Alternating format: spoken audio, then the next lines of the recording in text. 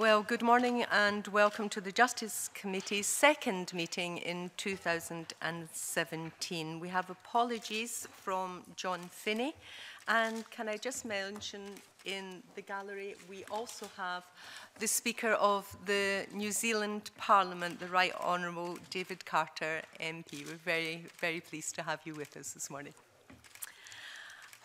Agenda item number 1 is whether to take a decision on private. Item 6 in private, which is consideration of the written evidence received on the Criminal Finances Bill UK Parliament legislation, legislative consent motion. Are we all agreed? Thank you. Agenda item number 2 is our evidence session for the Crown and Procurator Fiscal Service inquiry, and I welcome to the committee the Lord Advocate, the Right Honourable James Wolfe QC, and David Harvey, Crown Agent and Chief Executive of the Crown and Procurator Fiscal Service, to the committee. I refer members to paper 1 and paper 2, and the Lord Advocate, I understand you don't intend to make an opening statement. Don't, Convener, but perhaps I can wish the committee a good new year. And we reciprocate to you and the Crown Agent. It is likely to be quite a long evidence session, so I propose maybe to take a comfort break and a suspension about 10, 11, 15, round about that, just so that we have a natural break. And with that, I invite questions from members. I believe you've got an opening one, Stuart Stevenson, then Douglas Ross. Thank you very much. Lord Advocate, I just wanted to give you the opportunity to lighten my personal darkness, because I got a little bit confused, I think, in talking to the Cabinet Secretary about the nature of the relationship between the Lord Advocate, the government as a body, individual ministers, and your independent role as the head of the Prosecution Service.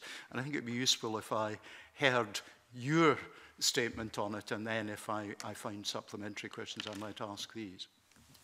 Indeed. The Lord Advocate, by statute under the Scotland Act, is a member of the Scottish Government, as is the Solicitor General. So as Lord Advocate, I am a member of the government. And in that role, I have a number of responsibilities in relation to the legal advice that government takes and upon which government acts, and other constitutional responsibilities. As head of the Prosecution Service and as head of the system of the investigation of deaths in Scotland, I am by statute required to exercise those functions entirely independently. Those are what are described as in the statute as my retained functions, and that term refers to the fact that those are functions that the Lord Advocate exercised long before devolution. They go back certainly to the 16th century. They're functions that, as a matter of our constitution, are essentially separate from the devolution settlement. They're functions which attach to my office by virtue of the office, and which predate and are independent of devolution settlement. And as I say, by statute, I exercise those functions independently, and indeed I'm obliged to exercise them independently of any other person, I think is the phrase. And so, in relation to those matters, I am personally responsible for the activities of those parts of the service. I don't know whether that's helpful in sort of teasing out a little the two roles. Yes. I mean, there are two roles that I play, and the important point from the perspective of this inquiry is that the role as head of the system of prosecution and system of investigation of deaths in Scotland is one I exercise independently and personally. Perhaps just a tiny supplementary. Are you satisfied that ministers are always clear which hat you're wearing when they are interacting with you? I've not been aware of any difficulty in that regard, and I've certainly not detected any interest on the part of ministers in trespassing on my independent responsibilities as prosecutor. Thank you. That's helpful, Okay. Convener. Douglas Ross. Thank you, Convener. Lord Advocate, can I ask, since your appointment, what's the single biggest feeling you've identified in the Crown Office and Procurator for Fiscal Service?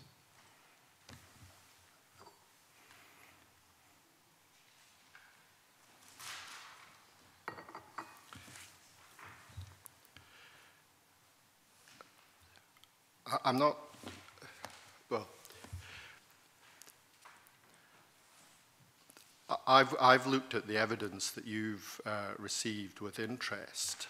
It's identified a number of issues, and I've no doubt we'll look at the detail of those in the course of the evidence session. A number of these are issues that the service itself has recognised and identified.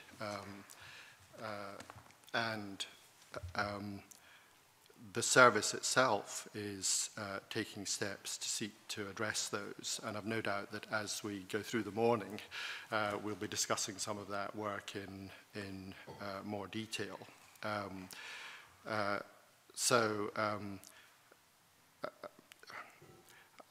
I hope you'll forgive me if I don't take up your invitation to pick out one particular issue and identify that as inherently a failing on the part of the service. There are a number of challenges that the service needs to address. You've heard evidence about them. Many of these are challenges that the service itself recognises and which the service itself is taking steps to deal with. One of the issues that you've heard evidence about is relates to staff, and you've also had some evidence about the Fair Futures programme, which the Crown Agent and the senior management are putting into effect to seek to address some of those issues. You've heard evidence about the issues that relate perhaps to the broader criminal justice system and the way that operates, and the challenge that that presents for all of us, including the Crown. And you've also got evidence that work is being done, particularly through the Court Service Evidence and Procedure Review, to seek to effect a transformational change that will address some of those issues. And in relation to the position of victims, we recognise that there are challenges for the service in providing support for victims in the way that victims would most like support to be given. And the former Solicitor General, Leslie Thompson, carried out a study, and her review has been published in the last week, which points the way forward. So I'm not going to take up your kind invitation to pick out one particular issue. There are a number of challenges the service has to meet, and steps are being taken to seek to meet those challenges. I wouldn't really phrase it as an invitation. It's a question from a committee looking at the office in which you manage, asking that after 6 months in the position as head of the Crown Office and Procurator Fiscal Service, had you identified one issue that you think really needs to be addressed as a priority? And I can understand, you know, in your answer you are giving many issues, but then if there are many issues, nothing is a priority, and I have some concerns about that. However, given your response to that point, do you think anyone could read the 20 pages submitted by the Crown Agent in response to our inquiry, which we've had to go through, and consider that the Crown Office is really taking seriously a number of the concerns? Because I read it very carefully, and I was quite disappointed that a large bulk of what has been submitted by the Crown Agent and by the Crown Office and Procurator Fiscal Service is basically saying the evidence you've received is wrong. You know, there is no real concern here. And I worry, if that is the response to the evidence you've heard over 5 months of this inquiry, Depending on what this Justice Committee puts in our report, is anything really going to change, or are you just determined to say there are small things that we can tweak, but really there won't be an overhaul of the justice system, which witness after witness has said is required? Perhaps I can make 3 points in relation to that question. The first is, I think it's an unfair reading of the Crown Agent's letter to read it in the way that you read it. You will all have read it for yourselves. He's sought to provide, on a number of issues on which you've heard evidence, data which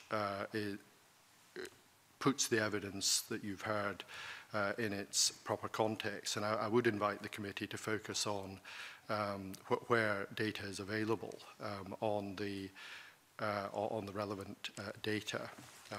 He certainly acknowledges, and the Crown Agent's here and will speak for himself, he acknowledges the challenges which the service faces, and particularly the challenges which I mentioned a moment ago. So that's, the first point is, I think it's unfair reading of the Crown Agent's position. The second point is you have heard evidence from some witnesses where a look at the data that is available does put the position in a different light, and no doubt we'll discuss that as we go through the morning. The third point is that, yes, there are challenges. The Crown Office recognises those. I certainly recognise them. I was very pleased to hear you say, Mr. Ross, in your question, or to refer to the need for significant change in the criminal justice system, because if I take many things from the evidence you've heard, but one thing that came across to me very eloquently was the support that it provided for the programme of significant reform which the parties in the justice system are currently engaged on, in particular through the Evidence and Procedure Review. Much of that evidence, it seems to me, makes the case for the need to do criminal justice in really quite a different way from the way we've been doing it. Can I ask, of the £700,000 you have to save in staffing costs over the next year, how many jobs do you anticipate losing in the Crown Office? Well, perhaps I can invite the Crown Agent to deal specifically with the question of that aspect of the budget. As you'll appreciate, we have the same funding in cash terms as we've had in the previous year. I accept that that involves a real term cut, and perhaps the Crown Agent can deal with that matter. I'm happy to give a straightforward answer to that, Mr. Ross. The position is that a 750,000 will equate probably to around 30. And the basis for that, in terms of how that would be achieved, is that given the natural turnover that we have within the organisation, and this has been communicated to staff, it means that with the natural turnover we will be unable to replace everyone who goes, but we would anticipate that we would be in a position to replace around half. And you say in your document that you submitted that the reduction in senior staff since 2009, I think you said there were 39 senior civil servants. As of October 2016, that's now 23. Yes. So there's been a 16 or 16 jobs have been reduced at the senior level, yet there's been an increase in the number of first promoted grade prosecutors, the number of deputies and senior deputies. Yes. That's increased over a similar period by 69, from 285 to 534. Yes. Therefore, do you feel you've cut all the fat at senior levels, and because you have increased the number of deputies and senior deputies, that is the most vulnerable area for the job reductions as a result of your budget cuts? As I said in my letter on the last occasion in relation to the budget, it is becoming increasingly challenging, and options are reducing. There is no doubt about that. But there are still choices that can be made. I think I made reference to intelligent choices, and one of the key things that we'll be seeking to do, because we identify the benefits that there are in having a core number of frontline staff, legal staff, is to seek to protect that. So are you saying, yes, it would be more likely that these reductions would come from the deputy and senior deputy level? No, I'm saying that I'll be seeking to protect those grades. but it will be, so they're protected, and you've already reduced the number of senior civil servants. So where do the job losses come from? They will have to be from other grades. Okay. Can I ask, maybe still with the Crown Agent, if I can, the other, I thought we're speaking about 1.4 million, therefore half of that, 50% of staffing would come to 700,000, but you're saying 750,000.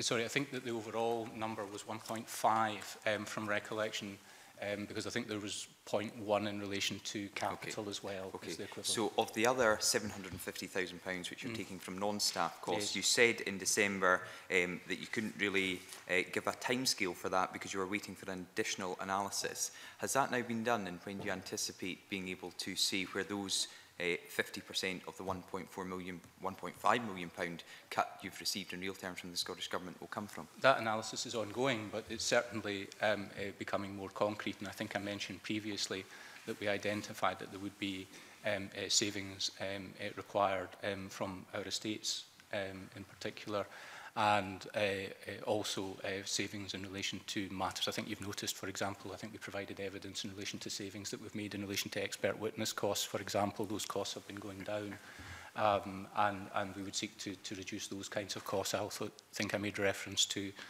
seeking to focus on pathology as well.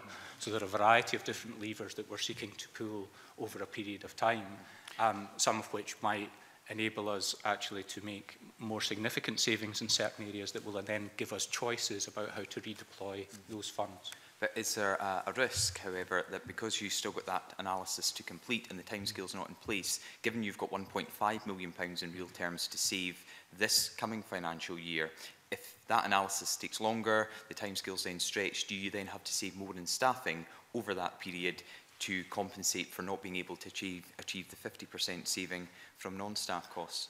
There is that risk, but I don't think it's a significant risk. Okay. Our plans are sufficiently in train that we're confident that we'll be able to do that. Yeah, thank you. Lord Advocate, could I ask if you would ever make a request for additional funding from the Scottish Government that was naive or foolish? Well, I would like to think not. No. Okay, thank you. That's just for the record based on the evidence we got from the Cabinet Secretary last week. Could I move away from funding and ask, what is the average time it takes your office to respond to letters from MSPs? I don't have that information to hand, but I'm happy to... Would you be able to provide that, both the average time it takes and the longest wait MSPs have had for correspondence from your office? It really goes back to evidence that we've heard during this inquiry about, I mean, there was a particular case that have struggled to communicate with you. I've had a letter that took some time to get a response, which was acknowledged in the final response, but that's now actually, when I've spoken to other MSPs, seems to be a theme. And then I thought, well, that does kind of relate to what we were told by defence solicitors, that they quite often write to fiscals and fiscal deputies 2 or 3 times before they ever get a response. And is it because they see at the very top of the organisation, it takes a long time for the Lord Advocate, the Crown Agent, the Solicitor General, etc., to get back to correspondence? I'm certainly happy to see if that data can be provided. Thank you. Can I... And a lot of people want in, so I'm going to leave it there, Douglas, and you'll get another opportunity to come in. There's people want in with supplementaries.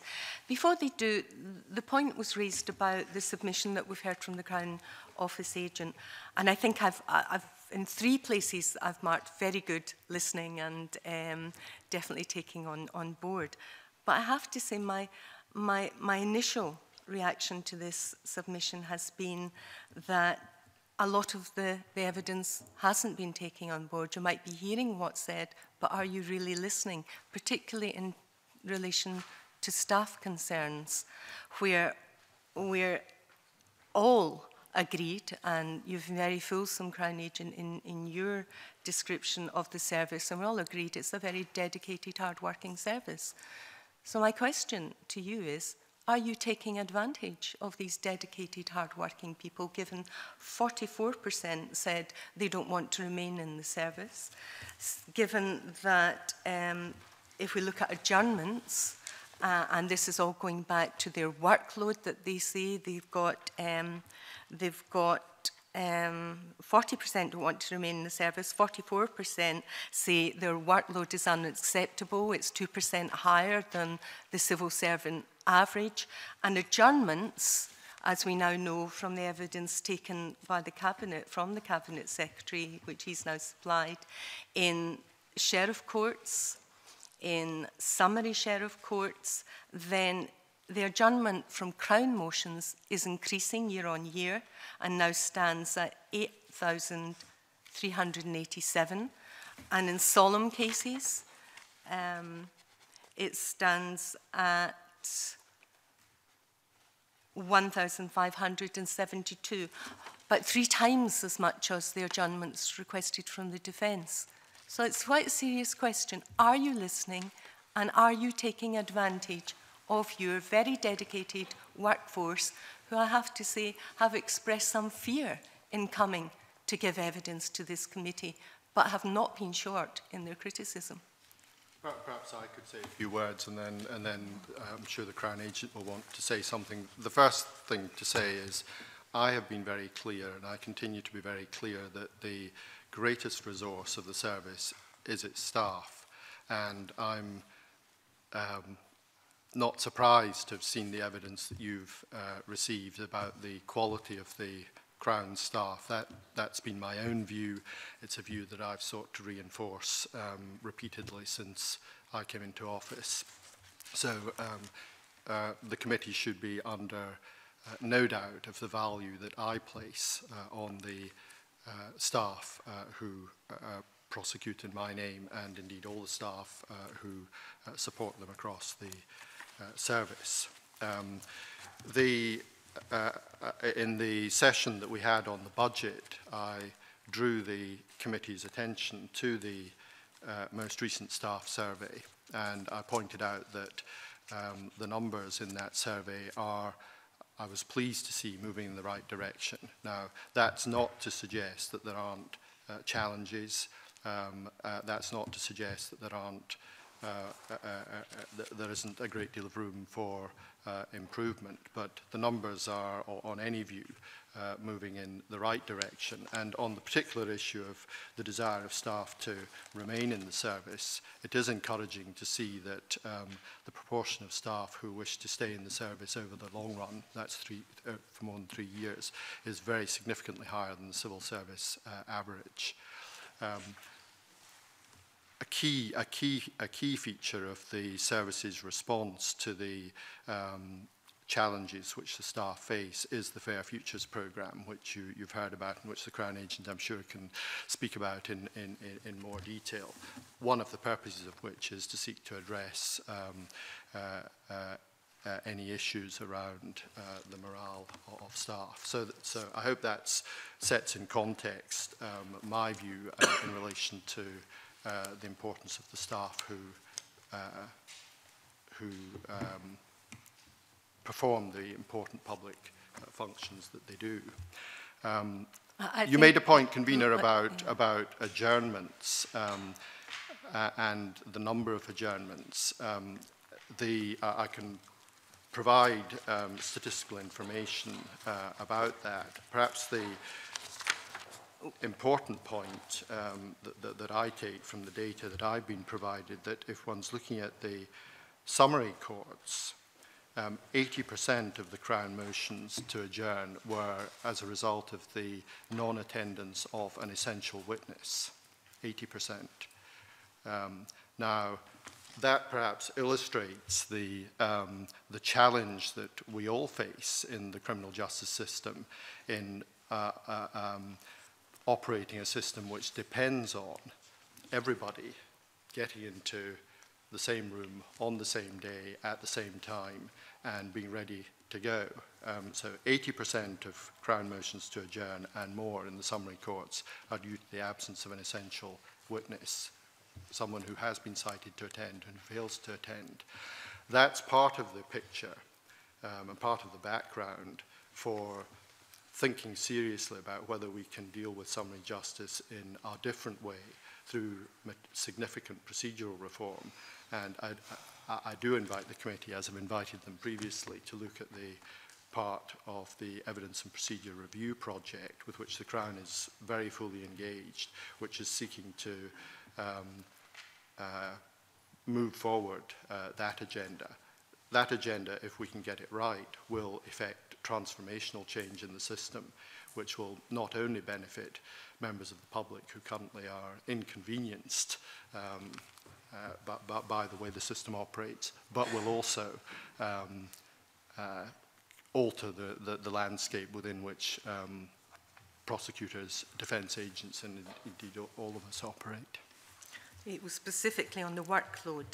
That's why I mentioned adjournments. There may be some reasons for them, but this staff feedback from 44%, 2% above the civil service average, saying they thought their workload was unacceptable. Can I perhaps just add more generally, first of all, in relation to the letter before I come back to the point? I think in the question, Convener, you raised 3 points, an observation on the letter, which reflects Mr. Ross's comments, which I'd like to pick up on, if I may. Then there were issues about staffing position, and then also in relation to adjournments, if I can seek to draw all those three together. First of all, in relation to the letter, the intention with the letter was multiple purposes. The first one is, first of all, I think on the second page of the letter, I highlight that far from Mr. Ross's characterisation of not accepting that there's need for significant change, I think on the second page I highlight that actually there's a very, very strong argument for system change in its entirety. And what I'm advocating, and Lord Advocate supports, and I think fair evidence from others, is that part of a significant contributor to the difficulties that have been identified, not only by the committee, but by other professionals in the system, relates to that system issue. And so that's the first thing, is that there is a need and an opportunity for transformational change, and I was trying to communicate that. So it's not about the same as before, it's about acknowledging the challenge and trying to approach that in a different way. The second purpose of the letter was to seek to try to provide a level of reassurance that many of the issues that the committee has heard evidence about were actually issues that had been recognised and which work was ongoing. So, for example, in relation to the VIA review, in relation to the evidence and procedure review, in relation to the shaping the future, the fair futures, etc., all of those things are matters which are relevant to the evidence which the committee has heard, and to the extent that it was possible to provide a level of reassurance to the committee about these were matters that had been identified and were matters that were already being taken seriously, that was again a purpose of the letter. The third thing, a purpose of the letter, and perhaps these are the items that the conveners identified as the very goods, was to acknowledge that there have been matters that have been raised in evidence that were new matters that require a response. And I think there have been a number of those that I've reflected in the letter that, again, that was not to suggest that I wasn't in the letter saying that we weren't responding to the other matters, but that I was highlighting that these were new matters. So these were matters that hadn't been previously identified as significant priorities, but which, having heard the evidence, completely accept that that remains the position and that those will require to be addressed. So that was the purpose in the letter. And also the final purpose was where the committee has heard some evidence that perhaps was not supported by data, to seek to provide the data which is available to both COPFS and to the organisation as a whole, but also to the wider system, to inform the committee and allow the committee to take a view on the weight of the evidence to be attached that you've heard. So that was multiple purposes in the letter.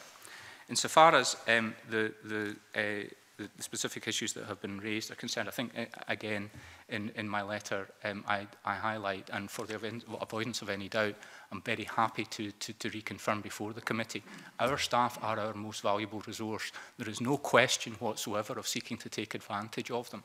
And I think you will see from the efforts that have been made to try and secure and maintain staff numbers against a challenging budget position, that I hope that you will recognise that there are significant steps that have been taken in trying to ensure that staff are appropriately resourced and supported. And very happy to look at that in more detail as we go through the evidence in relation to how we've sought to approach that and how we'll try and meet the challenges in the future with that mindset. Finally, in relation to the adjournments, Lord Advocate has indicated already that the 80% of the Crown adjournments relate to non-attendance of witnesses. These are members of the public who, for whatever reason, are choosing not to engage with the system as currently structured. These are members of the public where the system is having to chase them in order to get them to cooperate, get them to contribute towards the justice system. And part of the reason for that is because they perhaps don't want to give evidence on that particular issue. Part of it feels that they don't particularly feel vested in the justice system as it's currently structured. And all of those matters, I would suggest, are matters that should be of concern to the broader system and including to this committee about how we can seek to move the conversation on about, for example, it's an issue if a member of the public does not attend a GP appointment. And that is a debate which has a level of public support in relation to the waste that that creates. That lost appointment impacts on that individual and that individual's health, and impacts on the doctor who is otherwise left with a vacant slot. If a member of the public fails to attend for trial, the inconvenience, in contrast to the non-attendance at a GP appointment, is to a far wider range of people, because it's to every other witness who has bothered to turn up to give evidence on that day. It's to the court, it's to the accused, who's left in a situation where the matter which requires to be determined by the justice system remains unresolved and has to be continued, and that has left hanging over them. So, as part of this, and as part of the position in relation to the evidence and procedure review, there is a real opportunity and a willingness on the part of the system, supported and driven by the court service, and driven initially, if you'll recall, by Lord Carloway's report, to look at these in a different way, to ask a different question about how the justice system operates, and to ask something different about the engagement of civilian witnesses in particular. And that conversation, and that's part of what I was trying to convey in the letter, is, from my perspective, the most significant one that we face. Let's not kid ourselves that there are significant issues in civilian cooperation with the current system. Let's improve it for them. A number of questions to get through and some supplementaries. Do you still have a supplementary, Stuart, or has it been answered? Yes. Yeah. I just wanted to pick up on what seems to be a very valuable source of evidence about how the service is doing. And the Lord Advocate's already opened up the issue of the staff survey. And I wondered if the Lord Advocate thought that it was pretty good that there was an increase of 15 percentage points in staff reporting an acceptable workload in 2016. There was an 11 percentage point increase in the number of staff who were suggesting they had an adequate work-life balance. And of course, in relation to the planning to stay figure, the Lord Advocate might have also said that that's 17 percentage points above the civil service average. Now, that's not the whole picture, of course, and doesn't remove the proper need to identify further challenges, but it would suggest, is it not, Lord Advocate, that the staff themselves, in looking at the work that they are facing, think things are, in some of the important aspects, moving in the right direction? Well, I'm grateful for the opportunity to turn to the survey, because I entirely agree with you that it's encouraging. The figures are moving in the right direction, not a basis at all for complacency, because as we've already said, the service has recognised the need to engage more fully with staff welfare through the Fair Futures programme. On the specific issue of the plans of staff for the future, and it is perhaps a point that I ought to make, given the question the convener asked me a moment ago. In the 2016 survey, 60% of staff stated that they wanted to stay working for the COPFS for at least the next 3 years. And that's 6% up on the last survey, 17% higher than the civil service average.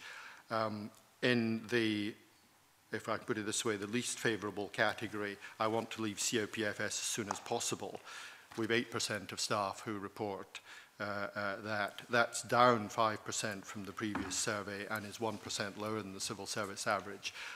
I would love all those staff to be wanting to stay with the service for the next 3 years, but I do take from those figures that in terms of the commitment of staff to the work of the service, one can take comfort from them. And against the background of those figures, I don't recognise the figure that the convener put to me. Direct correlation, 40%. If 60% want to stay, 40% don't. Well, I think it's important to look at the options. The options are: I want to leave as soon as possible. I want to leave within the next 12 months. I want to stay for at least the next year. 24% are in that category, and that's 3% up on last year. I want to stay working for COPFS for at least the next 3 years, 60%. So you're absolutely right, convener, that 40% are not saying I want to stay working for COPFS for at least the next 3 years. But of that 40%, 24% want to stay for at least a year. And those two figures are both up, and are both, and in particular, the top figure is significantly higher than the civil service average. So, as I say, without in any way wishing to suggest any level of complacency on this issue, because we're not complacent about it, there is encouragement to be taken from that survey, and indeed from those particular figures. Supplementary, Fulton, you still have one? Thanks, convener. You're asking if I still have one. Actually, I would like to raise a procedural point first. I've waited nearly 25 minutes to get in for a supplementary, and members will know supplementaries, the momentum can kind of go. There was actually 2 points I wanted to raise an issue with Mr. Ross. When he mentioned about having contact with the Lord Advocate, I'd like to put on the record that I had to contact the Lord Advocate's office on one occasion and got a response almost immediately. So to have that balance and put that on record. But the point I was going to do, and I do accept that, you know, we're 15-20 minutes away from it, but... Member, it's entirely at my discretion. Yes. I bring people in as supplementaries. This is going to be a very long evidence session. If it's helpful to cover things at this point which are relevant, we'll do it. Well, do you have a relevant point? Yeah, well, I'll take the opportunity still to ask my supplementary convener. Thanks very much for giving me that. It was about Mr. Ross's question about he doesn't see that the Lord Advocate and Mr. Harvey suggesting that there's any need for change. I think Mr. Harvey's already went on to answer the question somewhat, but I wonder if either the Lord Advocate or Mr. Harvey could expand on exactly what that might mean, some of the changes that might take place, what it might mean for people involved in the justice system, you know, those accused and witnesses, for example, possibly on the area of child witnesses, changes that might come there. Yes, I'll make a couple of points which are really derived from the work that's been done on the evidence and procedure review. The court service has produced a helpful table, and they're very clear this is not a prediction. It's not a prediction, but it's an indication of the scope for improvement. At the moment, 52,000 trials are set down in a given year. Of those, 9,000 trials run.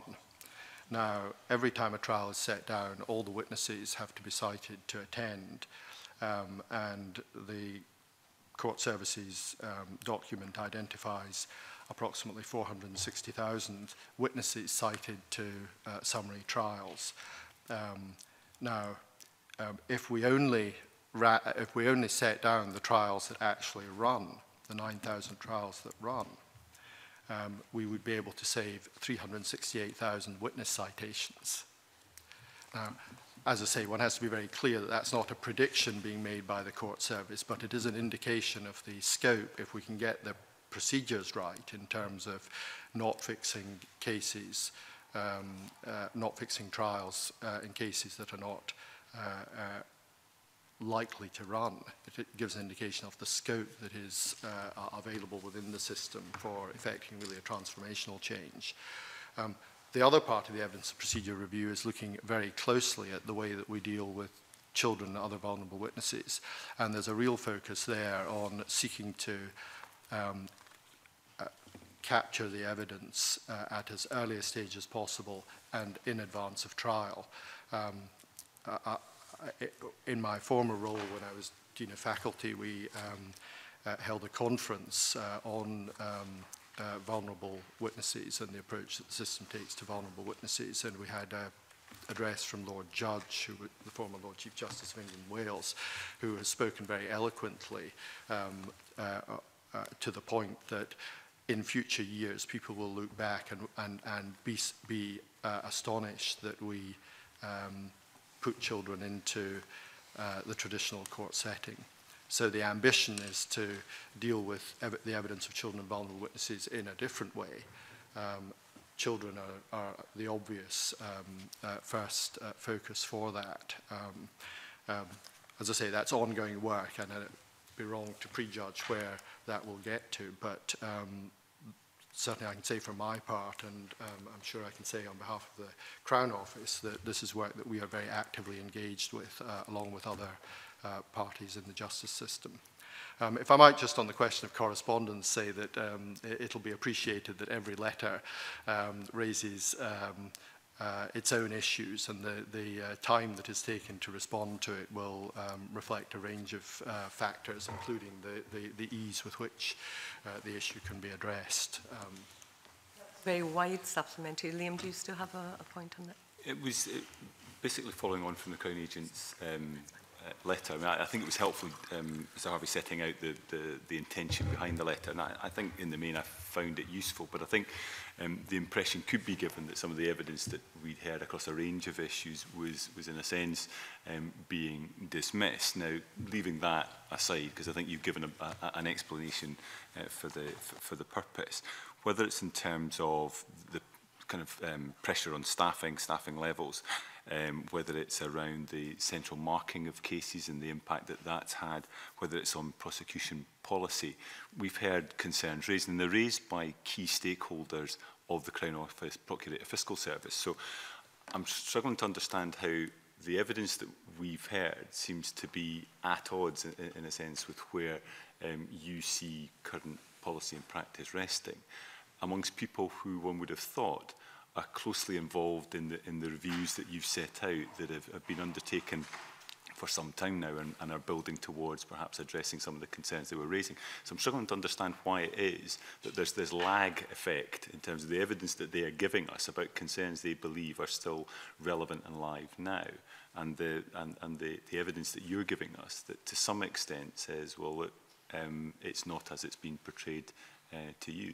These people clearly are either misrepresenting what is happening or are referring to something that is more historical and not so relevant now. I wouldn't seek to say that anyone is misrepresenting. Where data is available, I've sought to provide data.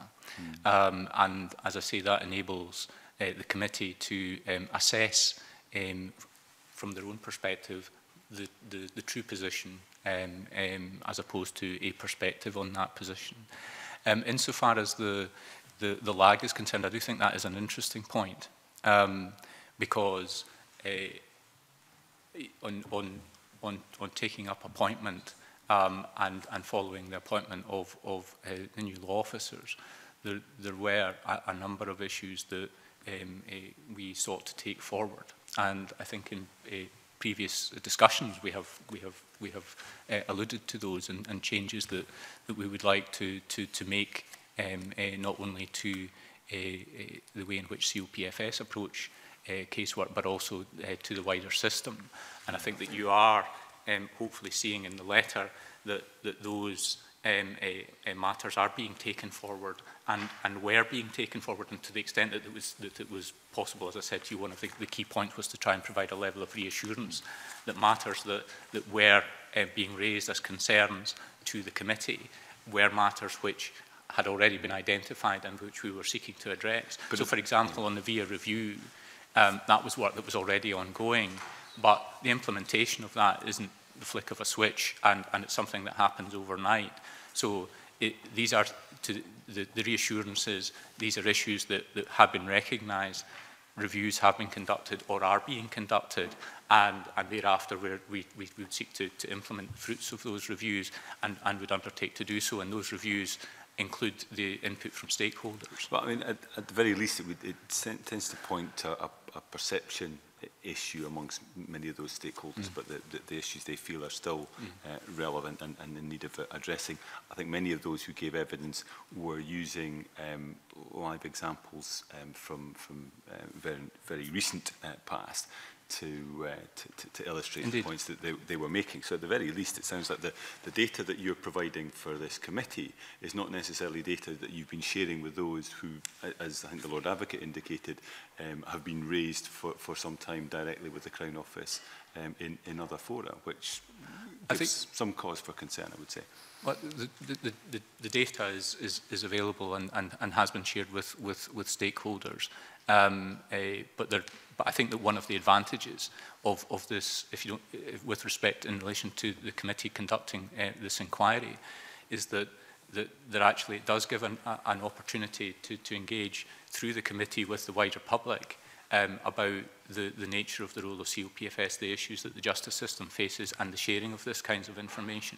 Because there are some issues which were, I would say, slightly more historic. There were others that are definitely live issues which you've heard examples of and which are matters that we're seeking to address.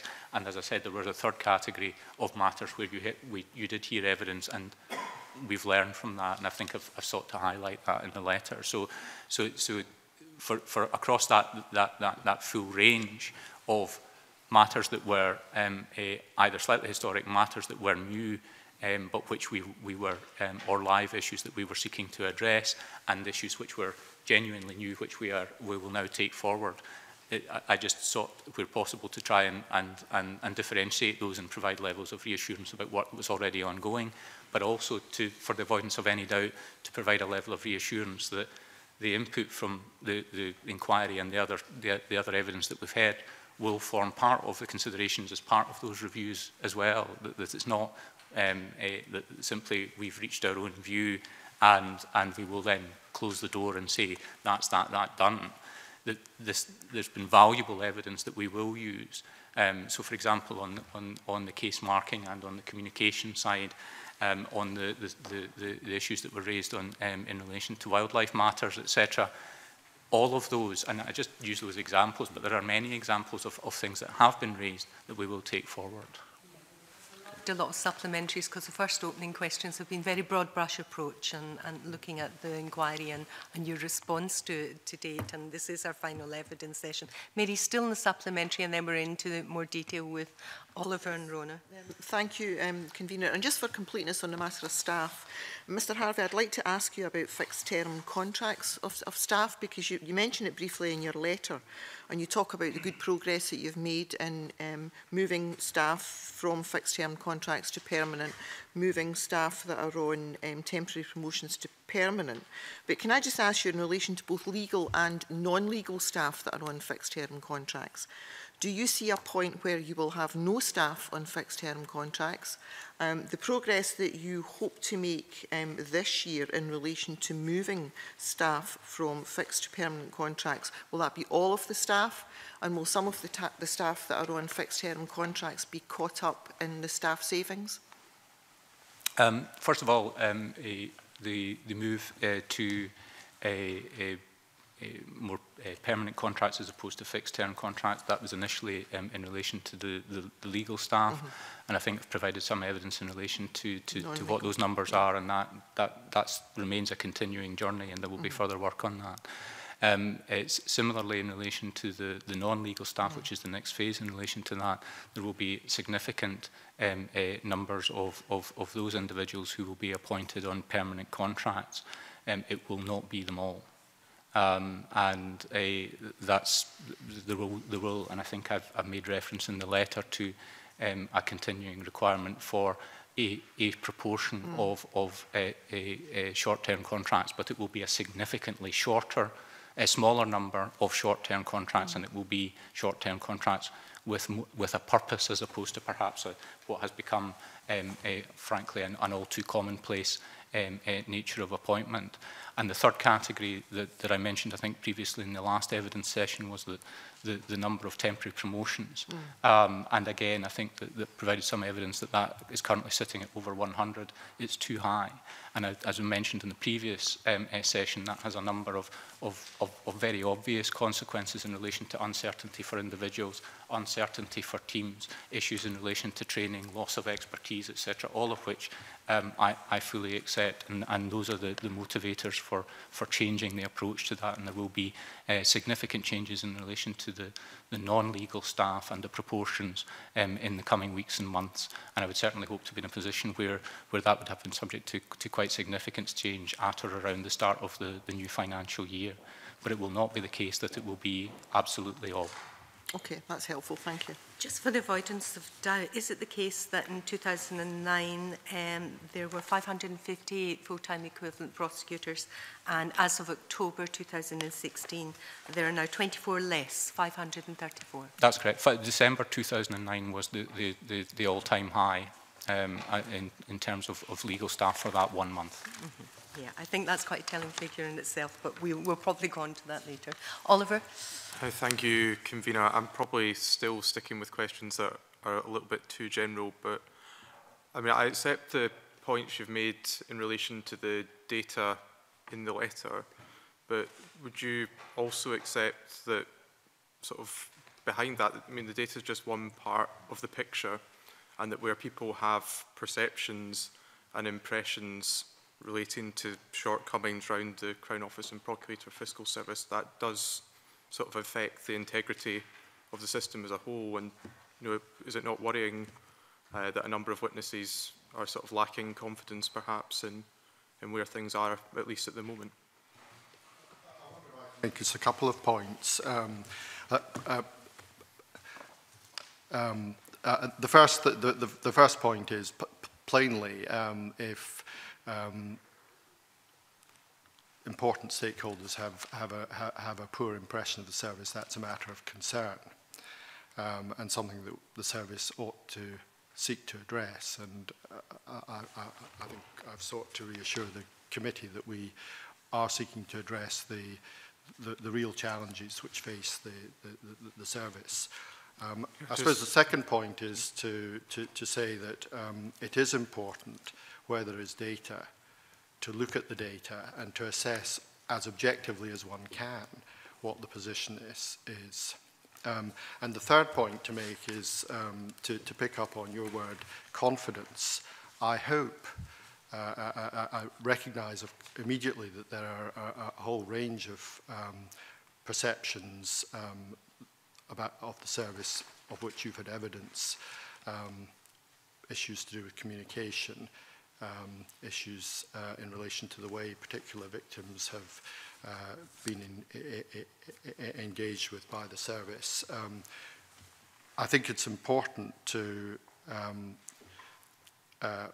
make this point that I do not detect, and I hope there is no lack of confidence in the robustness of the fundamental work that the prosecution service does, which is the effective, rigorous, fair and independent prosecution of crime. And if there were any want of confidence on that issue, then I think it would be important to go to the data and to look at the data which was published today, which indicates that of the cases that are prosecuted, a conviction is brought in over 80%. There's a not guilty verdict in 6%, a not proven verdict in 1%, and there's a balance in which cases are discontinued. Those kinds of figures would suggest that the decision-making, first of all, is robust, and secondly, that the fundamental work of prosecuting cases before our courts is being done effectively by the service. That's and the public ought to have confidence that the service is an effective, rigorous, fair and independent prosecutor. I accept entirely that you've heard evidence about important parts of the engagement of the service with the wider community, but that, I think one shouldn't lose sight of, is the fundamental public responsibility which I have and which the service has. You know, I do accept that. I just want to come back on the first point. So you would accept that from what we've heard from witnesses, there are key stakeholders who do have significant concerns about important aspects of your work? You've heard the evidence. I've read the evidence. I don't think that could be disputed. Thank you.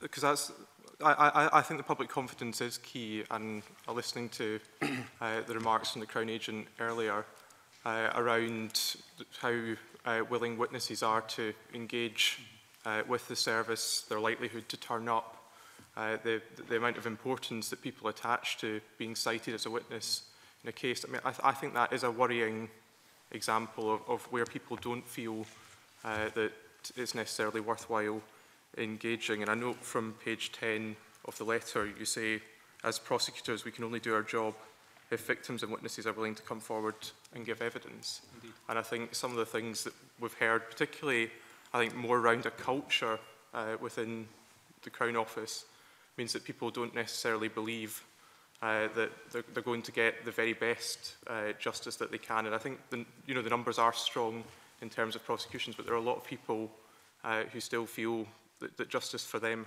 hasn't been done. I think there's a distinction to be drawn in relation to the service contribution to that issue and the wider system issue as well.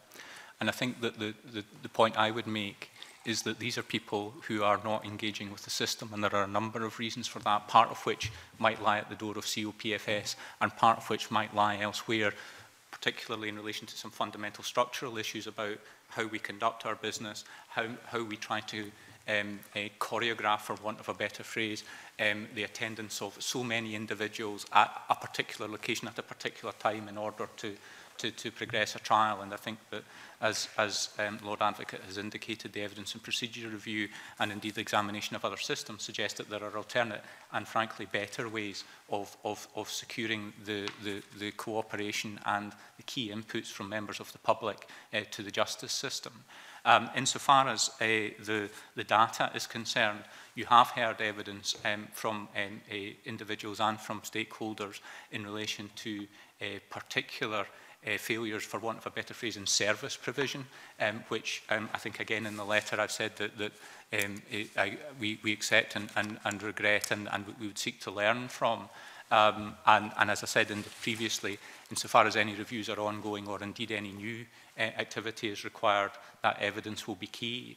But in relation to the data, in matters such as that was to set by way of context, for example, in relation to the numbers of victims and witnesses that VIA are dealing with, to set a sense of perspective about the nature of the service complaints, and that frankly the vast majority of individuals who are engaging with VIA on a daily basis are provided with a good service. But that is not to say that there aren't individuals, and there have been a number of good examples of individuals who haven't had the standard of service that either I, as a head of that service, would expect, or indeed as the individuals who are categorised as dealing with them would themselves expect to be able to provide. And so, again, that's a learning point, but the data is to set the context of the numbers of interactions, as I say, the vast majority of which are positive. Well, I wonder if I could just pick up on the quotation that you've taken about the importance of victims, the confidence of victims in the system. As prosecutors, we can only do our job of bringing criminals to justice if victims come forward, speak up, are willing and enabled to give evidence effectively in the system. So that's part of what we need to do as prosecutors. I think if you look at the former Solicitor General's review, you will see how far we have come in actually a remarkably short time in the way that we deal with victims. I mean, we're really it really started as recently as 2000, and within my professional lifetime, we had a criminal justice system which really paid no regard to the special needs and particular importance of victims within the system. So we've come on a remarkable distance in the scale of things, a remarkably short period of time. And I've no doubt that the commitment of the COPFS and the commitment of law officers to dealing appropriately with the victims of crime has greatly enhanced the confidence of victims in coming forward. It is one of the reasons why we now, for the change in the prosecution of sexual offending, victims have more confidence in the system. We would like them to have still more confidence in the system, and we think that the way forward has been signposted by Leslie Thompson in her review. But I think the point you make is a really important one about the need for us to give victims the confidence to come forward, to speak up, and to give evidence. I appreciate that answer. I mean, I think one of the most difficult things for me as a member of this committee was one of our early sessions where we met with some victims of crime who talked us through their own experience. And I think it's very hard, even though it's, we maybe spoke to, I think, 3 people in total, but, the impression that we got from those witnesses, victims, sorry, wasn't, that things had been good for them. And I think Victim Support Scotland in their own submission had some questions over how things operated in practice, and I think they welcomed a lot of the directives that were coming from the top of the organisation, but we're saying that really on a day-to-day basis that for a lot of people things haven't changed at all, and that they're not being given enough time to do their work, to get people ready for their day in court, and that people are put in a position where they're coming into contact with the accused on the way into the courtroom, that a lot of the good practice is sort of starting to come through the system, but it's not there for people on a day-to-day basis. And I just hope that that's a point you sort of take forward. I wonder if I might intervene. I'm conscious that perhaps there hasn't been sufficient time for you to consider the Thompson review in detail, but I think it makes a number of points on those very issues. And I think there were undoubtedly, as I said already and have accepted, there were service issues there about where there were specific points where you heard evidence from those witnesses that fell below the standards we would accept or expect in relation to the responsibilities of VIA. There were also other parts of it which were interesting from the point of view of a misunderstanding on the perspective of those witnesses about the role of what VIA were ever intended to do. And also some misunderstandings, I think, for example, in relation to the role of the prosecutor. I think there was reference to my lawyer, etc., which again are matters that we need to learn and take cognizance of, and makes it absolutely clear to those that we're engaging with what they can reasonably expect from not only from VIA support but also the role of the prosecution in the system in Scotland, so that it's clearer for them. But that's not to say, though, that there isn't, as I've highlighted in the letter, and I think is also highlighted in the Thompson report, a legitimate expectation on the part of victims to have more support consistently than they are currently receiving. But whether or not that's a matter which could or should be provided by the prosecutor and therefore VIA, or whether or not there are separate issues about how that level of appropriate support might best be provided, is a legitimate debate that I think is opened up by the Thompson report, and again, which in due course I would welcome the significant and robust views of the committee in relation to their thoughts on how that might be progressed, because it comes back to these fundamental questions about how we ensure that regardless of whether or not you're a victim, a witness or an accused person in the criminal process, that the system collectively finds a way of supporting you to give of your best in order to secure justice.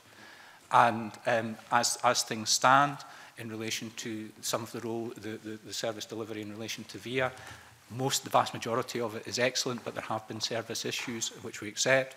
But there are also issues in relation to the patchwork provision of other support across the country, how VIA then engage with that, and whether or not the totality of that support in certain locations is sufficient and meets the expectations of, legitimate expectations of victims and witnesses in the 21st century. And I think that that is a matter of a legitimate debate and concern for the transformation of the justice system that I've alluded to in my letter.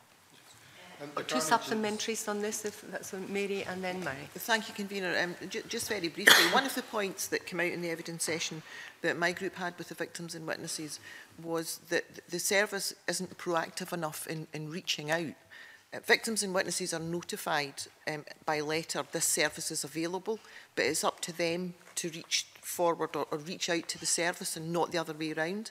Now, I've not had an opportunity to look at the Thompson Review, but I just wondered if that was something that you would be looking at in the way you take forward the service. And I know you can't have a one-size-fits-all and you can't reach out to everybody because of the resources involved, but if there is some way of being more proactively involved, particularly with vulnerable witnesses. But perhaps I can make a comment in response to that, and then let the Crown Agent respond. It perhaps does come back to the point the Crown Agent was alluding to about what the role of the victim support provided by the prosecutor is.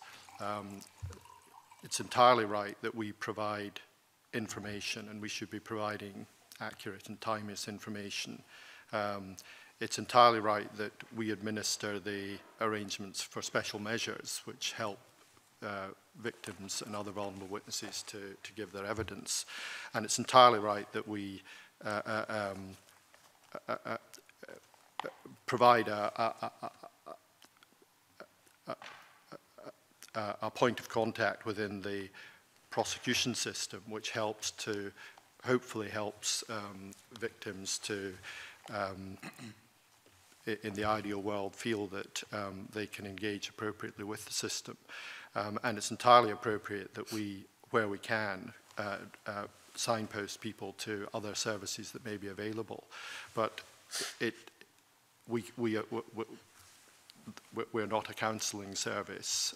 We're not an advocacy service in terms of providing advocacy support with a little a for victims. And the work that we do, which is important and significant work in seeking to support victims, is work that we do in the context of our fundamental responsibility as prosecutors. And that's really why the key point that I think I take from the Thompson Review, which is that we need to look in a much more system-wide way at the needs that victims have, and to start from that, and to identify who within the system is the right person to provide different services, and to try and deliver those services in a much more effective way. Now, that's a sort of high-level response, and the Crown Agent may wish to say something on the specific issue. There are two aspects. So first of all, in terms of the approach that was legislated for by Parliament and following the EU directive, the first thing is that the identification of those who might be suitable for VIA support is largely driven by crime type. And there's a question in the Thompson Review about whether that's the appropriate position.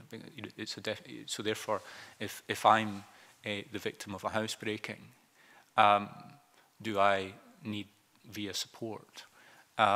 If on the other hand, my grandmother, who's still alive, is the victim of a housebreaking, I would fully expect that she would benefit from VIA support. But as things stand at the moment, the approach will be that we will both be offered that information and advice because of the nature of the crime type.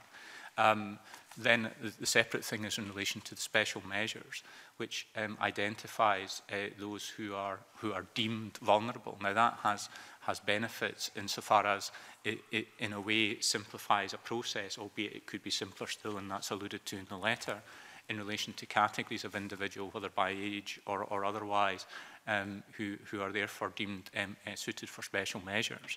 But that doesn't then seek to then identify whether that individual thinks that it's appropriate that they should have those special measures.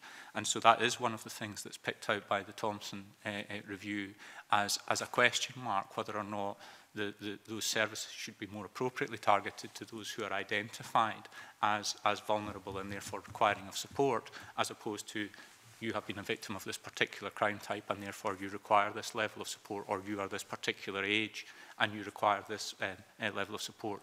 There are some individuals who fall within the categories who are candidly quite indignant about the suggestion that they need special measures and support. But that is the approach of the current legislative framework. Fanny?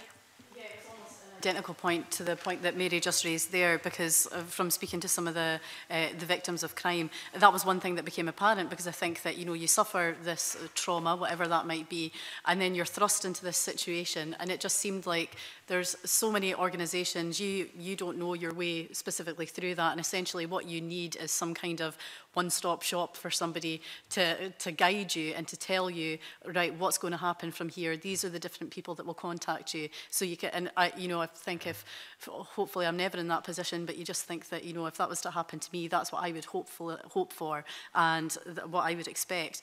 And just to touch on a point that Oliver made earlier as well, just about even in the court setting itself, in terms of victims of crime coming into contact with perpetrators. I mean, is that something that you see as your role to try and tackle? I know that obviously the setup of the courts and some of the buildings that are in that can be quite hard to achieve, but is that something that you're also looking at?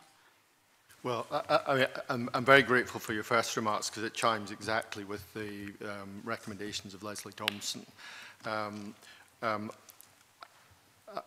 The other bit of work, of course, that's been done in relation to victims is the vulnerable witness part of the evidence and procedure review, in which we're looking as a system at the way that children and other vulnerable witnesses are dealt with by the system in a much more general sense, and we're looking at different ways of approaching the taking of evidence.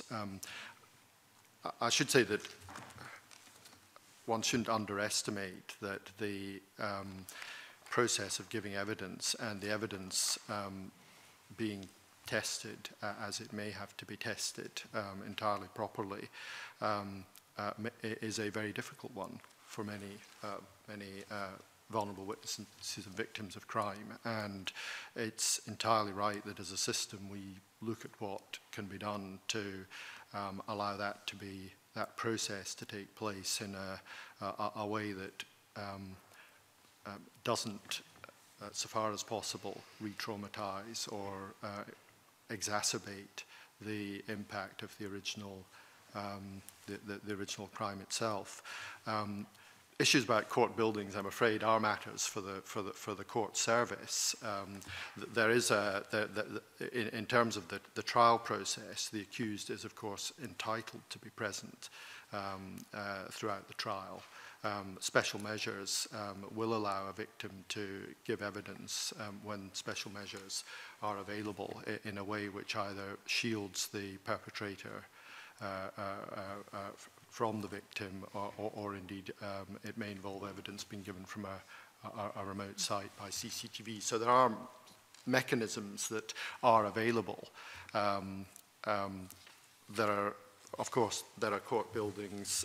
We deal with court buildings, and in the context of a case, victims may well encounter the accused in the context of those buildings. I think you mentioned one-stop shop, and just the Thompson report talks in terms of a one front door. In other words, from the individual's perspective, they have one point of access, and thereafter collective services, multidisciplinary services thereafter respond according to the need, and that's the model that is proposed, or the principle that is proposed, and thereafter we're invited to seek to develop a model.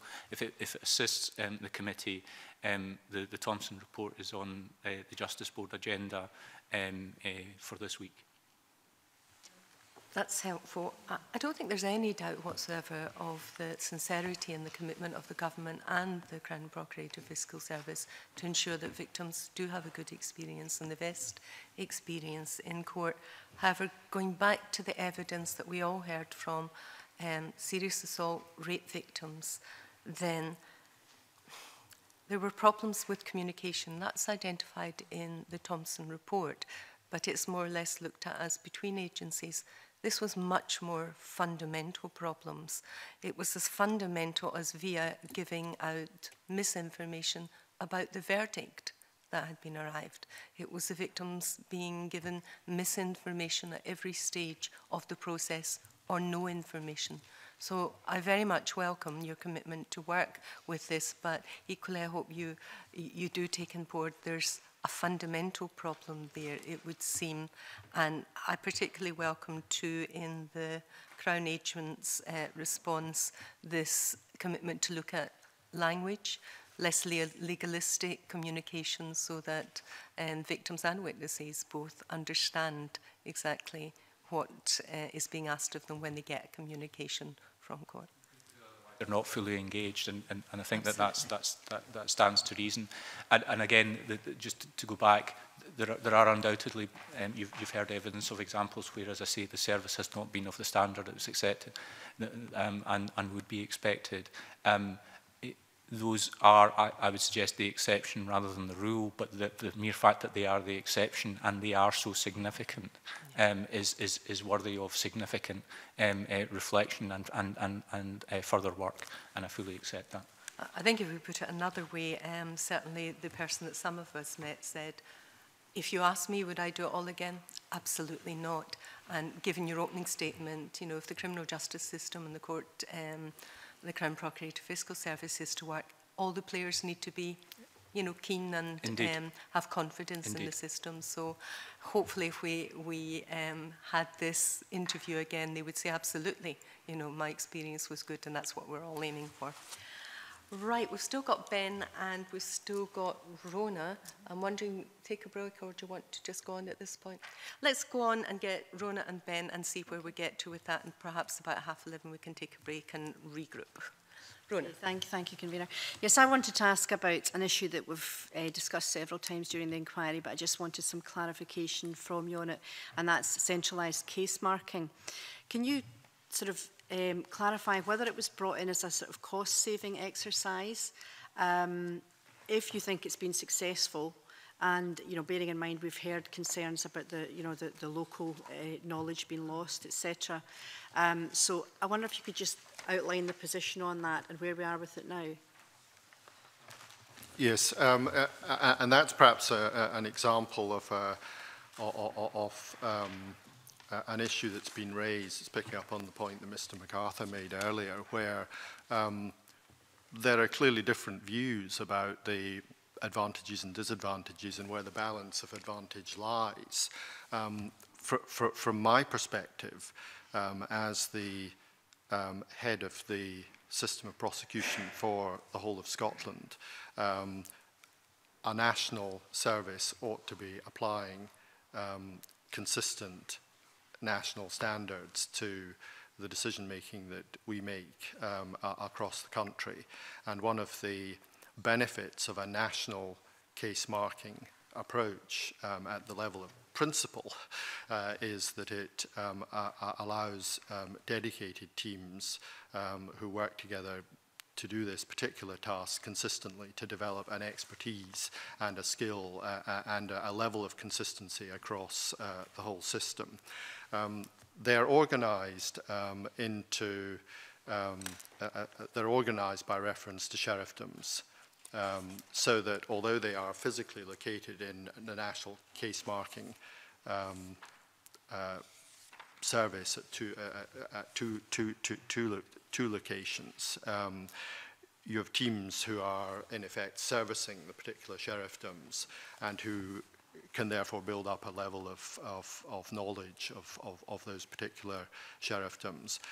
The system can accommodate particular matters that are of concern in particular local areas, and indeed the police may, in their reports, identify a particular issue as being a particular matter of concern. And if I can put it this way,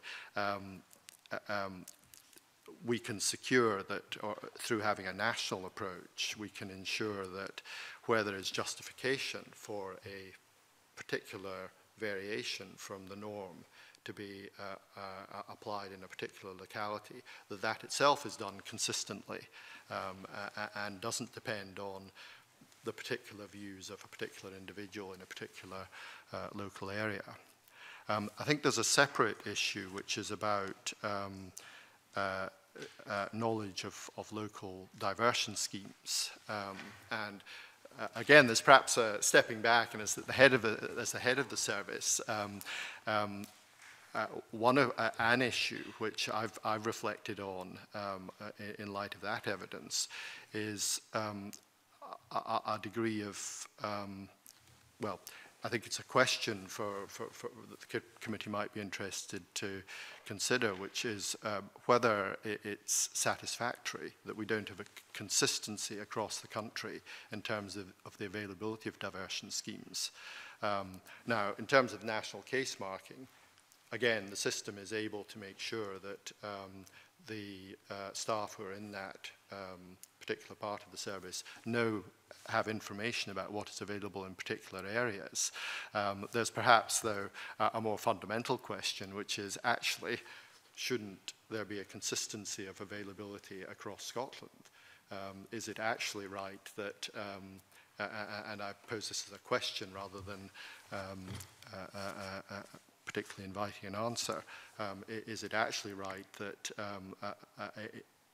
the decision to prosecute or to adopt a diversion scheme may depend on the particular locality that you live in? There are a series of questions about that, but I think the key point in terms of the national case marking is that it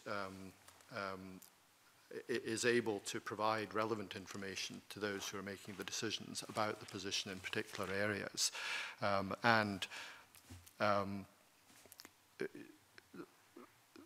So ought to be able to accommodate the concerns that have been raised. But the Crown Agent can perhaps add to that. Again, I'll try to be brief, but there are a few points I need to touch on. First of all, again, this has not been a process which has happened overnight. It has been, I think, as I said in the previous evidence session, many years since every local case was marked by the local Procurator Fiscal, and we could count that in decades rather than simply years. And the variety of different structures that there have been in COPFS over recent years, it has been the case that the cases have been marked in either in hubs or because of the advantages that we have of our electronic systems, they've been portable and transferable, and so therefore when capacity has been made available in a particular location, cases have been transferred over. So long before this, for example, deputies in Dundee, just as an example, may have been marking cases where the offending took place in Inverness. So to that extent, the issue of the locality is not a new one. The second thing is that prior to this model, marking staff were not ring-fenced. And that led to all sorts of issues arising in relation to their time being called upon to, for example, go into court. And that did mean that in particular locations, significant backlogs were developing because individuals were going into court. And so therefore this was again one of the reasons for dealing with that, because of the abstractions. The other point with this was that, again, particularly in relation to custody cases, but just marking generally, when the marking caseload was spread across a wide range of deputies, not just ring-fence staff, that meant that that was another duty that they had to perform when they might, for example, have been going into court. So again, you've heard evidence in relation to court preparation time. If you free up the other staff are ring-fenced and you're not having to mark cases before you go in to do your trials court, then you can focus more on your trials court. So it's had that advantage. In relation to the provision of training in relation to new developments, not only in legislation, but also in changes to prosecution policy. And again, you've heard evidence, and we may touch on the prosecution policy review. It enables you to target a smaller number of staff with intensive training to make sure that you get your policies consistently in place and thereafter implemented. It's also been a model that has enabled us to learn and adapt. It's not set in stone, so Lord Advocate has already alluded to the reference to being divided into a sheriffdom model to allow that level of local contact and local understanding. That wasn't in the original proposal. That has been something that post the changes to our structure, where we moved to the local court model with the sheriffdoms in April of last year, that has something that seemed like the next logical step in order to create those connections. I suppose the other thing, just by way of context with this, is that when one analyses the crime types across the country, I think we've had some evidence about what the 10 most commonly committed offences are. They are broadly similar across the country. There aren't significant variations in the nature of the criminality that is most common in different parts. And the other thing that I think is important is to highlight the difficulties that there were with previous models. In some locations, and you may recall reading in the press at the time, indeed you may have had, depending on previous roles, some knowledge or experience of it, having perhaps been on previous committees, where you'll have heard evidence or been aware from press reporting of custody courts, classically in Glasgow, still running at 9, 10, 11 o'clock at night. That doesn't happen now. And so the new models have enabled us to deal with the work in frankly, a more professional manner and a more consistent manner, and in a way which ensures that we are, certainly from the feedback that we've had thus far, able to service the custody courts across the country in a successful manner. But that's not to say the model is set in stone, and evidence that you've heard from others, and indeed other learning, for example, in relation to the change to the sheriffdom model, we will continue to review and revise that model. Thank you. Just very briefly, has it saved money, just as an aside? In the sense that it has saved a court time, it will have, yes. Okay, thank you. A supplementary, Oliver, then Liam. I accept that there are some aspects of the central marking system that have brought about benefits, but would you acknowledge that perhaps sort of taking marking away from local fiscals has fed into this sort of narrative that fiscals based locally have less and less discretion, less ownership over cases, they're having to follow sort of more centralised policies, and that does have, again, an effect on just people's perception of how local justice is to them? Yes, I think there's perhaps an important point, and it's perhaps a constitutional point. Ultimately, I am the head of the prosecution service, and in fact, I am the prosecutor in all solemn cases. And indeed, in summary cases, it's always been the case that fiscals have acted within instructions and guidelines given to them by the Lord Advocate. And one of the reasons for that is to make sure that there is consistency in the way that the prosecution service operates across the country. Baron Hume, who's our greatest writer on criminal law in the 19th century, said that my role as Her Majesty's advocate is to vindicate Her Majesty's interest in the due and equal distribution of criminal justice to all her subjects. And the way that I secure that constitutional obligation is by setting prosecution policy. So I think it's important in relation to this debate to recognise that consistency of approach across the country is part of making sure that all Her Majesty's subjects in Scotland have the equal protection of the criminal law, and that there's a consistency of approach in similar cases across the country. There's a separate issue which is about the trust and confidence which I have, and I certainly have, in those who prosecute in my name to exercise judgment and to make realistic and robust decisions within the policies which I set. And I've been very clear from, I think, the first day I was appointed that I have absolute trust and confidence in the judgment of those who prosecute on my behalf up and down the country. I recognise that there has been a perception of withdrawal of discretion from fiscals. Now, I think it's important to put that in context. The background was a system in which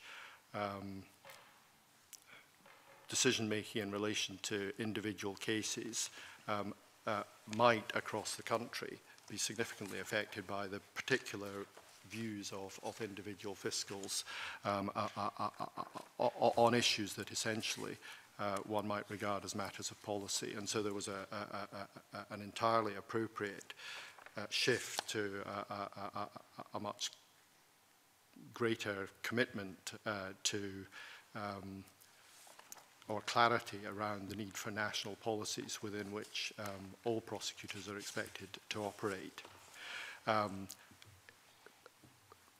If it were necessary to do so, I've been sending clear signals that within my policies, I expect prosecutors to exercise their judgment. It's the privilege and also the burden and responsibility of being a prosecutor. To that in the second session, but if we could keep in the marking. Yeah, yes. Do you think that the changes to the case marking system have contributed to a perception amongst fiscals that their role within the service has been downgraded on a sort of local level? Well, that they have less ownership over prosecution policy. I can't speak to I can't speak directly to the perception that people have, but certainly I would want to make very clear that there is no downgrading of the role and responsibility of fiscals in my mind. And if I may just follow up with that very briefly, Convener, I go back to the point that it's been decades since every local case was marked locally, and so the point is that there can and should be a sense of collective ownership about the decision making. And two very brief points on that. Going back to the point of the lag and the perception in relation to certain issues that have arisen and whether or not they are being addressed. One of the issues I think that came out in the prosecution policy review wasn't so much about the policies themselves, but the approval levels in relation to the ability of the local deputy to make decisions. And as part of that prosecution policy review, a significant number of those approval levels have actually been removed in entirety, and anything that has remained as requiring our approval has been tested and has been the grade for that approval has been reduced to a local level. So again, that is something that has changed literally within the last few months in order to create that sense of local decision making and for the avoidance of any doubt to re-emphasise the point that Lord Advocate's making on trust and confidence by specific reference to the policies. And very briefly, going back to the materials that were published today in the statistical bulletin, the Lord Advocate made reference to the conviction rate and the acquittal rate where it's not guilty, not proven.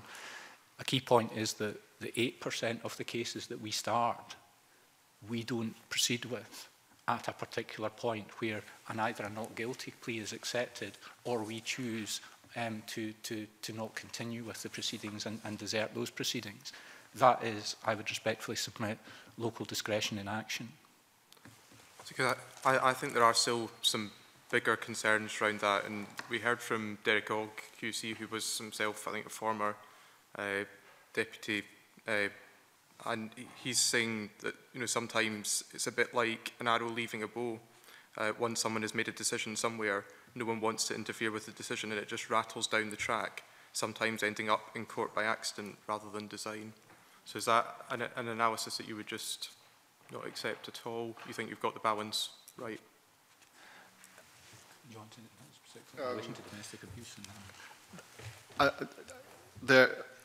Certainly speaking as it were, across the system, I think the Crown agents already referred to the evidence, the data that shows that cases are discontinued. 8% of cases are discontinued. Now that will have been for a number of reasons, but one would surmise that a proportion of those are cases where new information has come to light, new material, new evidence has arisen, and a decision has been made that it's either no longer possible or no longer in the public interest to continue with the prosecution. So there's evidence of discontinuation. If it assists as well, the discontinuation policy and the need to reinvigorate that discontinuation policy is a matter that has been the subject of discussion with ministers, and I would anticipate that it's certainly something that the service would wish is a refresh and a relaunch of that discontinuation policy, so that it's absolutely apparent what the expectation is on individual members of staff and the trust that we have in them to meet that expectation. And perhaps just for the avoidance of doubt, when the Crown Agent uses the term ministers, he means myself and the Solicitor General. Liam, supplementary? Yeah, thanks very much. Can I firstly welcome the point Mr Harvey's made in relation to the approvals, because I think you're right, that was a focus of the early evidence we took.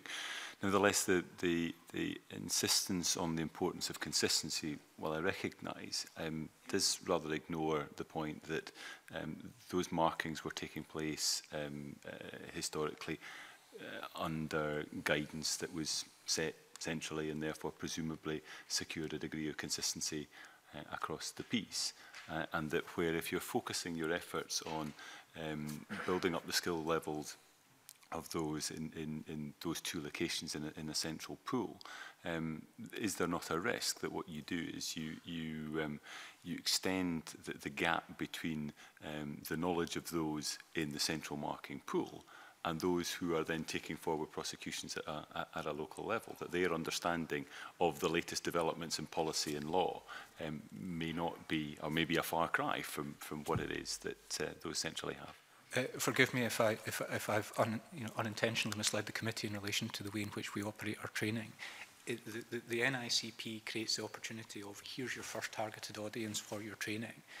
But for example, the most recent changes in our policies under the prosecution policy review, the entirety of the staff have received that training, and as at today, I think I'm right in saying that training is now concluded. So it gives you an opportunity to focus the initial part of the training on a targeted group of individuals, but then that training is then provided to others, because I think it's an absolutely key point that regardless of whether or not you're involved in the initial decision to raise proceedings, or whether or not you're the deputy with the responsibility of the case at the very end when you're getting to trial, the obligation to keep revisiting the nature and strength of the Crown case continues. And I think that, again, that is reflected on the point I was raising earlier about the statistics where 8% are actually discontinued. In 8% of cases, whether that's because key witnesses have regrettably, for reasons that we've spoken about already, failed to engage, or whether that's because of representations and evidence provided by the defence that was not previously available. Prosecutors are making decisions in 8% of cases that actually they are not going to continue with the prosecution. And so therefore that continuing obligation that they have, they're demonstrating that they are meeting that continuing obligation. That's not to say that you haven't heard evidence, which I fully accept, that greater clarity in relation to that obligation, and also greater confidence from the staff members in being able to exercise that discretion is not something that would be of benefit. And that's why I'm saying that in particular the discontinuation policy, which Lord Advocate will confirm was one of the first items in the agenda when we had the discussion following his appointment, will be key in ensuring that there is that trust and confidence on the part of the individuals who are making those decisions, that when they take a professional judgment on that continuing obligation basis to reassess the case, that their decision will be supported. And just to confirm that, the change in the prosecution policy through the prosecution policy review, the change in the approval levels, the anticipated discontinuation policy are all part of a suite of practical measures which are seeking to implement and underpin the message that I've been affirming from day one, which is the responsibility which individual prosecutors have and which I trust them to exercise. Recognising, as I think we all do, that they have to fulfil their decision-making functions within the context of the policies that I set.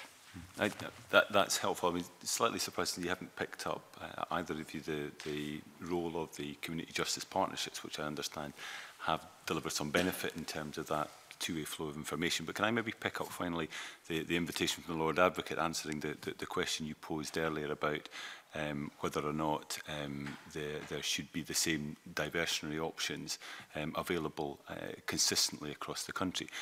I would turn that on its head and ask you, Lord Advocate, do you think it is remotely realistic for there to be the same number and variety of diversionary options in Orkney, for example, as there is in Glasgow? And therefore that gets back to the point of, well, assuming the answer to that is no, then an understanding of what is available in Orkney is absolutely essential, rather than assuming that there will be the same number and variety as there is in Glasgow or anywhere else in more urban centres. Yes, I certainly didn't, well, I hope I didn't give the impression, didn't intend to give the impression that I believe that there is the same level. And of course, it's one of the, of course I recognise that the circumstances are different in different parts of the country, and that what is feasible in a densely populated part of the country may have to be thought about in quite a different way in a less densely populated part of the country. I suppose what I was, and equally I entirely accept that information about what is available in a particular area is information which should be available to the case markers and can be made available to them through the systems that we have. I suppose I was inviting a reflection on what the aspiration should be here, because if one thinks about it, if there is a diversionary option which is available for a particular case, that provides the opportunity for the individual who is accused of the crime to engage in a process which may be more beneficial to that individual, which may be more beneficial to society, and ultimately means that he or she doesn't have a criminal record. And the question one might reflect on is whether, looking to the equal distribution of criminal justice to all Her Majesty's subjects, wherever they may be in Scotland, should we be aspiring to have similar opportunities available, recognising there will have to be serious differences, there are significant differences in the challenges that are faced in delivering options in different parts of the country. Shouldn't that be the aspiration that we should seek? If I may briefly pick up on that very same point, and that's not to say that it needs to be exactly the same option that is available. It's about a minimum availability and agreeing a minimum quality and thereafter a minimum expectation about what collectively as a society we might reasonably expect should be diverted from prosecution consistently across the country. Because if you think about it to its logical conclusion, if the alternative for us is to prosecute and then after a conviction a decision maker, another decision maker, this time not a prosecutor but this time a judicial decision maker, is left with the opportunity to consider what the disposals are, they are left with the same dilemma if that's not available locally. So all that's ended up is that the individual now has a conviction but not the disposal that anybody might have reasonably thought would be the appropriate one, as opposed to having the it's not a true alternative in that respect, because in many instances the judicial decision maker doesn't have that option available either. So there's again a wider system discussion to be had about that, about whether or not that's something that is regarded as acceptable in modern society. The other point you made was reference to the community justice structures. And forgive me, there are so many sources of different information that are available. We're enthusiastically engaged in that community justice structure with the national authority as well. And indeed, these are the kinds of discussions that we're having in relation to not only what's available locally, but what might be available locally in the future. And understanding and having a better understanding collectively as a system of what really works, and thereafter trying to find ways of making that available in a greater number of locations, whether in that form or in another form that suits the practical and the practicalities and the resources available in different locations. But that's a worthwhile debate to have, rather than simply accept that there's the patchwork of services available that may lead to inconsistencies in approach that actually are not conscious choices to be inconsistent as a result of local issues, but are actually as a result of constraints. Finally, to conclude on the National Initial Case Processing Unit, is there a backlog of cases currently? There's a work in hand. We never have described it as a backlog, and that sits at just under 4 weeks of work. Would that equate to 5,000 cases, 10,000, 20,000 cases? At the moment, it's sitting, I think the latest figure, and forgive me because it does change on an almost daily basis, is just under 16,000. But I'm very happy to write to the committee with the latest numbers. Is that not a staggering amount of cases? It has been higher in the past. I think in some instances, again, perhaps if I'll provide the committee with more detail in relation to how high it's been, how low it's been, and where we are with it. Could I press you a little bit further and ask, have the unions met with the head of the unit to express concern about how the NICP is operating? The unions are in positive discussions about the new unit and can see benefits in the new unit, but there are, as I've said already, changes in the unit, for example, in relation to the sheriffdom structure, and will continue to make changes as appropriate. So have there been several meetings, and have they been resolved, or have people left discontented and feeling that their comments have not been taken on board, that the meeting was to no avail, for example? I'm not sure what information you have, convener, but certainly the information I have is that positive discussions are ongoing. Could I ask you perhaps to look into that? I have a specific reason for asking. Okay, that's a good place to break. 5 minutes comfort break, and back to the second half of the evidence.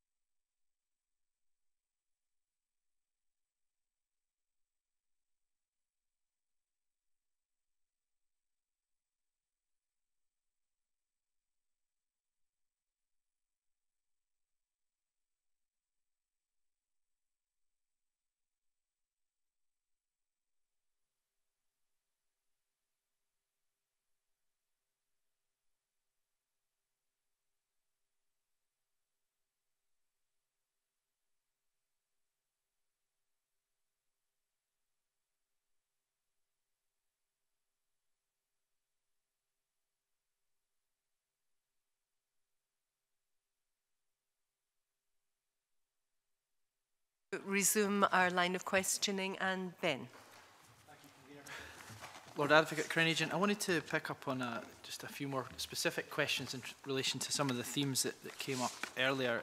The first was in relation to staffing, and you talked about the number of staff that will be, that there'll be some natural turnover in terms of cost saving, but I was grateful to see in the submission an entry around trainee solicitors and around the concerns that we've heard in relation to trainees, and in particular in relation to the last paragraph in that submission, where you state that over the last 3 intakes, 30 have secured permanent contracts and a further 10 have secured fixed-term contracts. I wondered if you could comment about the importance in your mind of the trainee process in your service and the need to retain top young talent as it comes through the system, and if there's a commitment in order to continue in that recruitment drive to hold the best talent at your service. Well, I'm certainly very committed to the importance of recruiting able young, enthusiastic lawyers as trainees. And it's important to recognise that trainee solicitors are trainee solicitors, that they are young professionals who play an important part in the service at the same time as receiving training.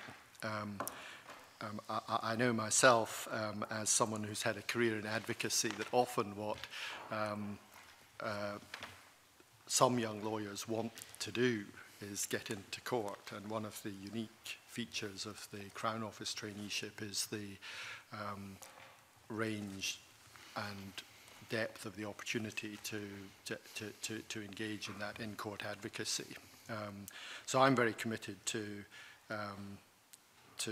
the recruitment of trainees. It's hugely important in my mind for the long-term health of the service. I picked up somewhere one of my predecessors' comments that you can't knit deputes, and it's essential that we're recruiting some of the brightest and best into the service. And is there a similar commitment towards increased retention in order to build that capacity in the service? Well, I think one can see it in the numbers that you've alluded to. I don't know whether the Crown Agent, from his perspective, would like to add anything. Both in context and then the commitment.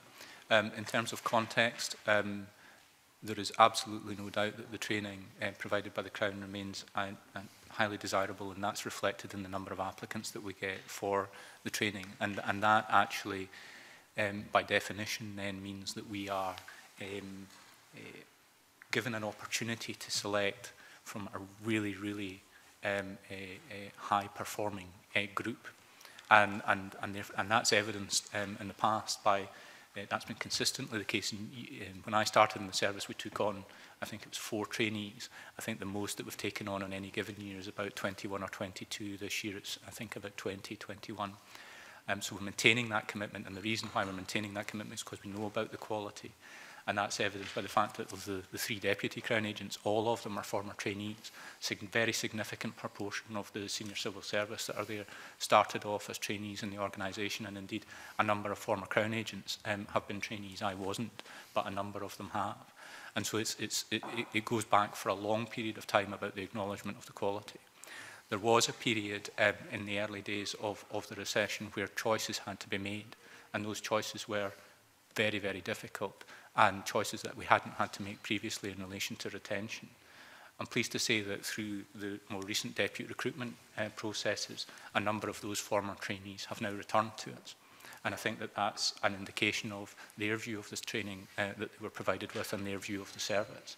I hope in years to come, frankly, that in future recruitment exercises, we might get more of that, frankly, lost group of talent during those years where we weren't able to recruit.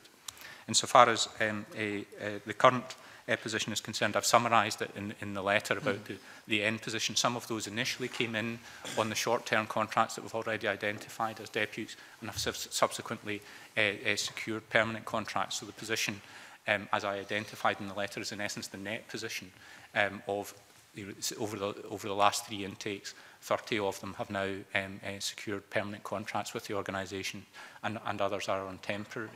And certainly it would be my expectation that when we talked about the natural turnover in legal staff that is inevitable, my first port of call, without any doubt, will be to our trainees and seeking to recruit as many of those as possible to be the deputies of the future.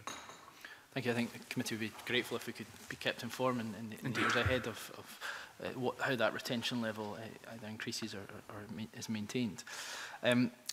I was glad you raised the point about trained deputies who have then gone to work in other areas of practice returning to the system. And I think it was interesting in the Lord Advocate's comments earlier around proportion of the workforce who are perhaps dissatisfied and thinking about the service. I wonder if comment needs to be made in that area around the fact that some individuals within the service who are thinking about perhaps leaving the service may be doing so for entirely career-orientated, constructive reasons to go and work for a portion of their career within the defence side of the practice and then come back. I just wondered if that's a point raising in order to set the context of why people may or be considering a move away from the service at points.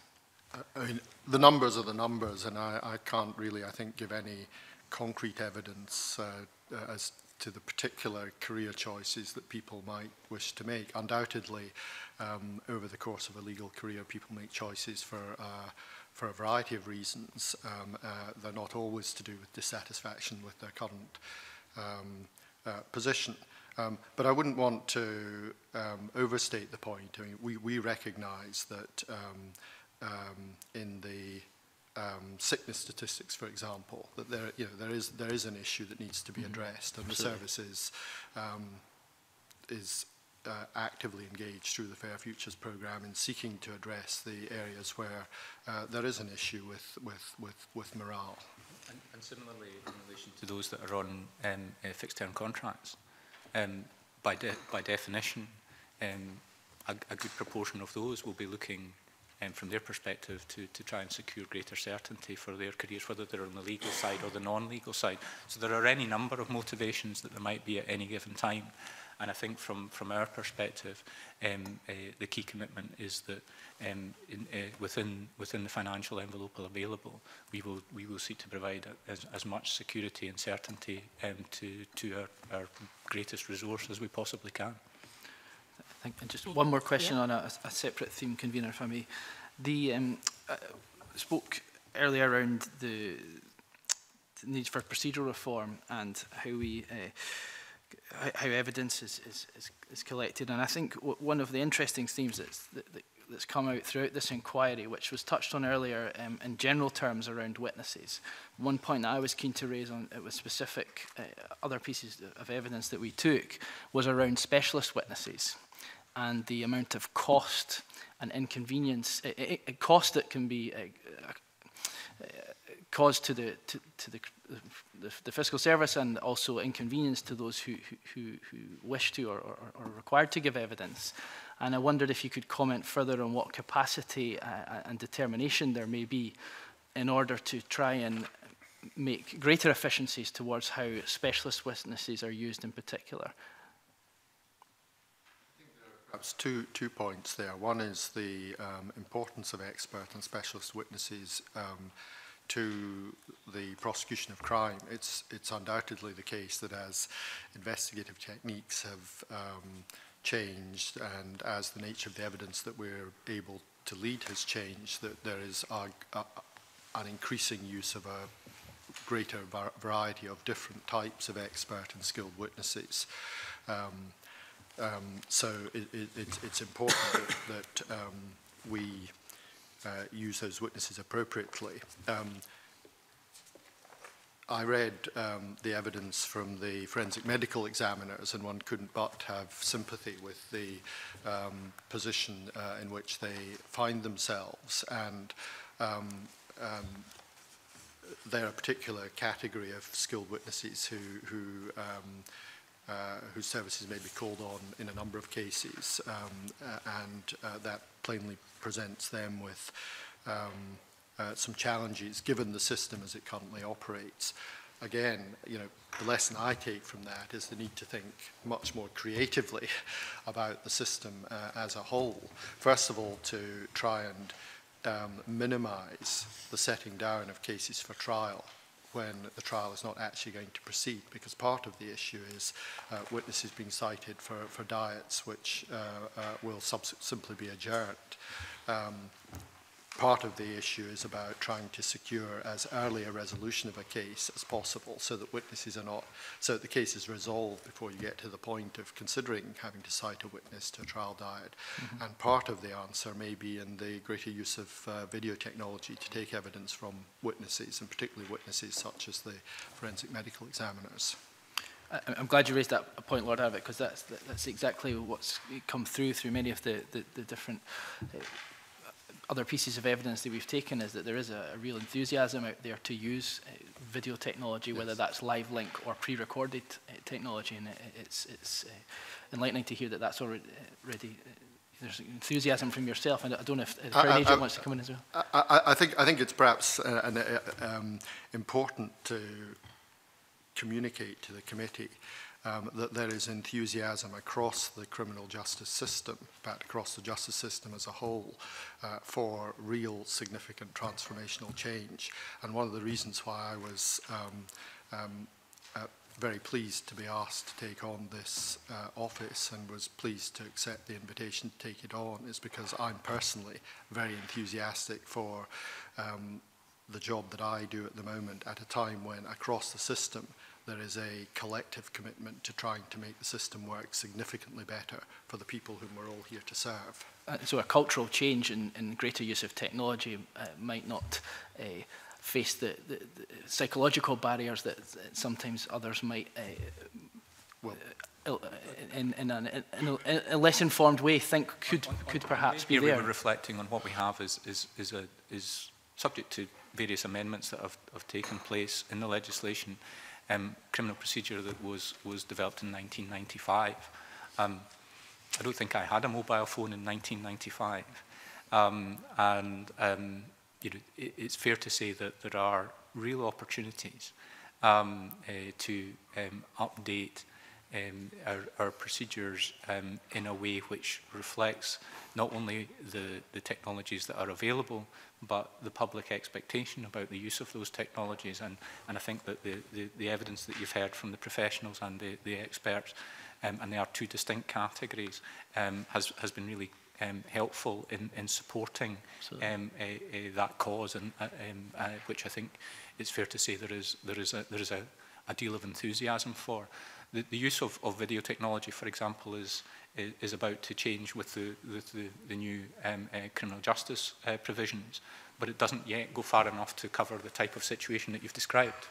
And that would be a further debate about the propriety and use and best use of video technology for the taking of evidence, not only in pre-recorded fashion, but also separately, whether or not that was a way of taking evidence live from witnesses, particularly in the categories that you've heard. I think we provided some further evidence to the committee at the committee's request in relation to the costs of expert and professional witnesses, which is twofold. First of all, it demonstrates, in terms of some of the points we were making earlier about the opportunities to make some savings in this respect by pushing down and really testing whether or not the expert and our professional witness is truly necessary for proof of the case, and being ever more robust with that. But the flip side of that coin is that, by definition, as our costs decrease in relation to that, as we apply those tests, that means that we are actually inconveniencing fewer expert and professional witnesses in asking them to engage fully in the court process all the way to trial. So there's a mutual benefit. But the issue is then, once they are, it is clear that they are required to be engaged in the process. Again, going back to that point about engagement, the same applies to them as to broader members of the public who have been eyewitnesses. These are people who have very significant demands on their time by definition, and therefore we want them to be engaging with the criminal justice system with a level of enthusiasm about the contribution that they can make, and it's incumbent on the system to try and find ways to make that as straightforward as possible, and there's a way to go on that. Thank you very much. I'm aware that others want to come in on this point. I just want to conclude by saying look forward to working with you in order to take that enthusiasm forward. Indeed, and reciprocated. Liam? Thank you very much. I think Ben's very helpfully raised an issue that's come up again time and again in terms of the advantages of the technology and what it can deliver in terms of system change. I think, though, the committee is also aware of where promises around IT as an enabler can come unstuck. The I6 fiasco in terms of Police Scotland is an obvious example, but there are others. So I suppose it's more a plea than a question that as you take this forward, that actually the undertakings you make in relation to what it will deliver are as robustly tested as possible before they're rolled out.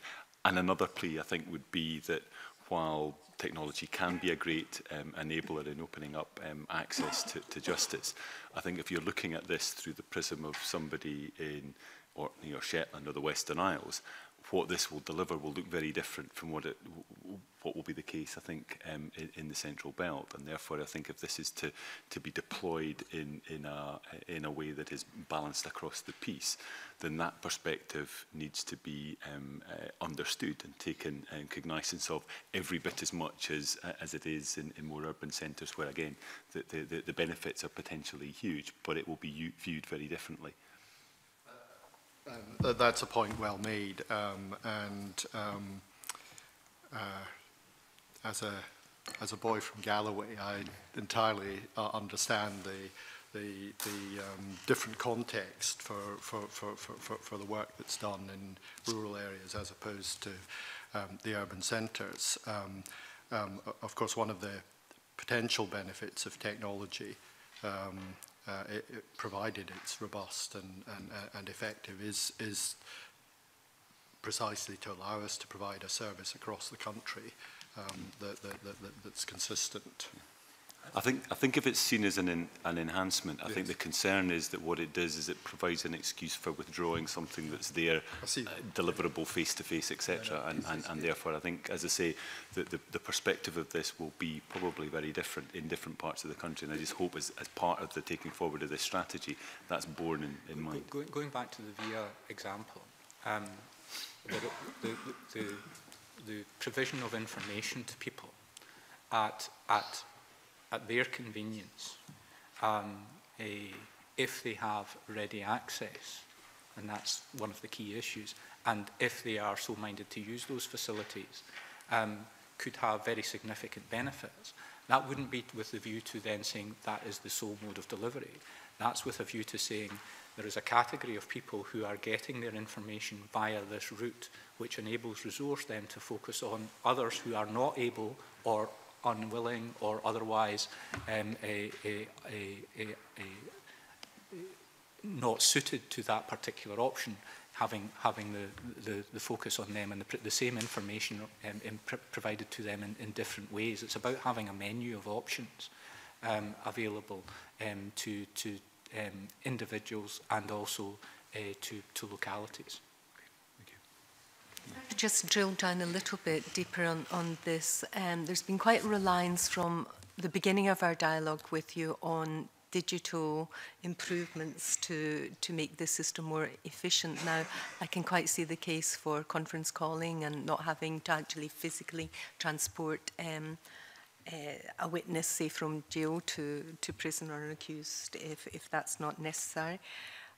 But are there computer type, I6 type improvements that you're relying on? And if there are, then what cognizance has been taken of just about every other public service contract in this area which has ended in tears? If I may, one of the advantages of not having millions of pounds to spend on technology is that you don't try to embark on an exercise like that. And so one of the key points that we have invested in recent years is first of all providing a stable platform with our existing systems, and that exercise has recently been completed. And our Director of IT will now characterise this as we now move into the app phase. And what that is it's about a series of interfaces within our to get the data that we have available out to the user, whoever that may be, in the appropriate format. So it's about creating gateways into the databases that we have already. It's not about a huge redesign of a system. It's about securing gateways to the information that we have in readily acceptable ways. So, for example, that would form the platform for access to via information. It would form the platform potentially for access for information for a witness website, etc. All of which are things that we're looking at. So it's not about here's a blank piece of paper, let's build something new. It's we have this excellent platform upon which we can build. How best do we design ways of allowing people to have access to that in a way that is effective for them and enables them to have a level of certainty about, for example, when their case is calling. Thank you. Fulton, you wanted to introduce a new subject. Thanks, Convener. I wanted to bring up something that we'd heard during the inquiry in relation to domestic incidents. I kind of heard two lines of thought on it. One was that there was a zero tolerance to domestic incidents, which I think was generally accepted, and I would say that's been a good change, given the harm that these incidents can cause to the victims. However, some people are saying that the zero tolerance approach takes precedent above all else, even when a case shouldn't go to court. And other people have said, no, that's not the case. There would always be a sufficiency of evidence. I wonder if the Lord Advocate would be in a position to explain how he sees that particular issue. The first point I think to be very clear about is that no case of domestic abuse or indeed any other case should be marked for prosecution or continued if there is not sufficient evidence. So the starting point for decision-making in relation to any case, including the cases where we're concerned with domestic abuse, is there sufficient evidence in law? I was not surprised that the prosecutors from whom you heard took it as I think if I read the words on the page correctly, something of an assault on their professional integrity to suggest that they would ever mark a case for prosecution if they weren't of the view that there was sufficient evidence in law.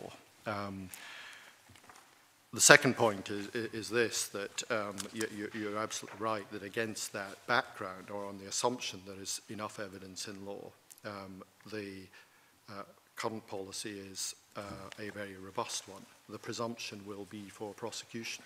It is not an absolute presumption, but the presumption will be for prosecution. That is a policy deliberately put in place by my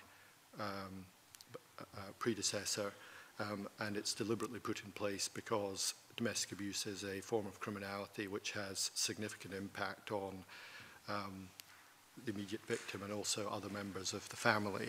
And it's a form of criminality which, for far too long, the justice system collectively didn't take sufficiently seriously. So I don't apologise for a robust prosecution policy, but it's a prosecution policy that starts from there being sufficient evidence in law that a crime has been committed. Those are two important things to always have in mind, and it is in a context where, while the prosecution policy is robust and has very strong presumptions, they are not absolute. Excellent. And thanks very much, Lord Advocate, for that response. You'll be aware that this government has made domestic violence and tackling that a priority, and I think that's supported by a range of parties across the Parliament. How do you take cognizance of government policies generally when implementing them into the criminal justice system? I suppose specifically in relation to this, as you've alluded to and answered some of, but also wider policy implications. Yes, I think the first point to make is that the setting of prosecution policy is my responsibility. and by statute it's a responsibility that I must exercise independently of any other person.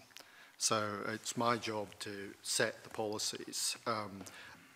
In setting the policy, setting prosecution policy, I seek to respond to criminality as it actually is affecting people and communities in this society today, and also to respond to changes in an appreciation of different forms of criminality. And domestic abuse is perhaps a good example of a form of criminality that, as I said a moment ago, for too long wasn't taken sufficiently seriously, where there's a collective commitment across the justice system and in government to tackle it because of the impact that it has on individuals and families, and therefore indirectly on communities. And I reflect that in the policies that I set for prosecutors. Thanks. Yep. Just on that, there has been a huge increase in the number of complex sexual cases, and obviously that has a pressure on the service. In previous evidence, then, we've heard from the Bar Association that there's maybe a little bit of concern that some cases, which are equally complex, maybe involving drugs, public order, dishonesty, violent, prosecuted well, serious cases might be almost being squeezed because of the presumption and the focus that there has quite rightly been on domestic abuse and serious sexual assault. Well, I would certainly hope that that's not the case. I mean, as you know, we within the Crown Office there are a number of specialist units. One of the specialist units is the Serious Organised Crime Unit.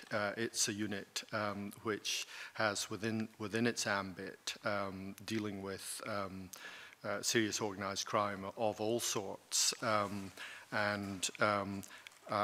would like to think that, well, if you look at the case that I think was popularly known as the Coke boat case that got a lot of publicity, that's perhaps the tip of the iceberg, but demonstrates a difficult and important, significant case involving drugs, which was prosecuted successfully to a conclusion. So we've got specialists within the Serious Organised Crime Unit.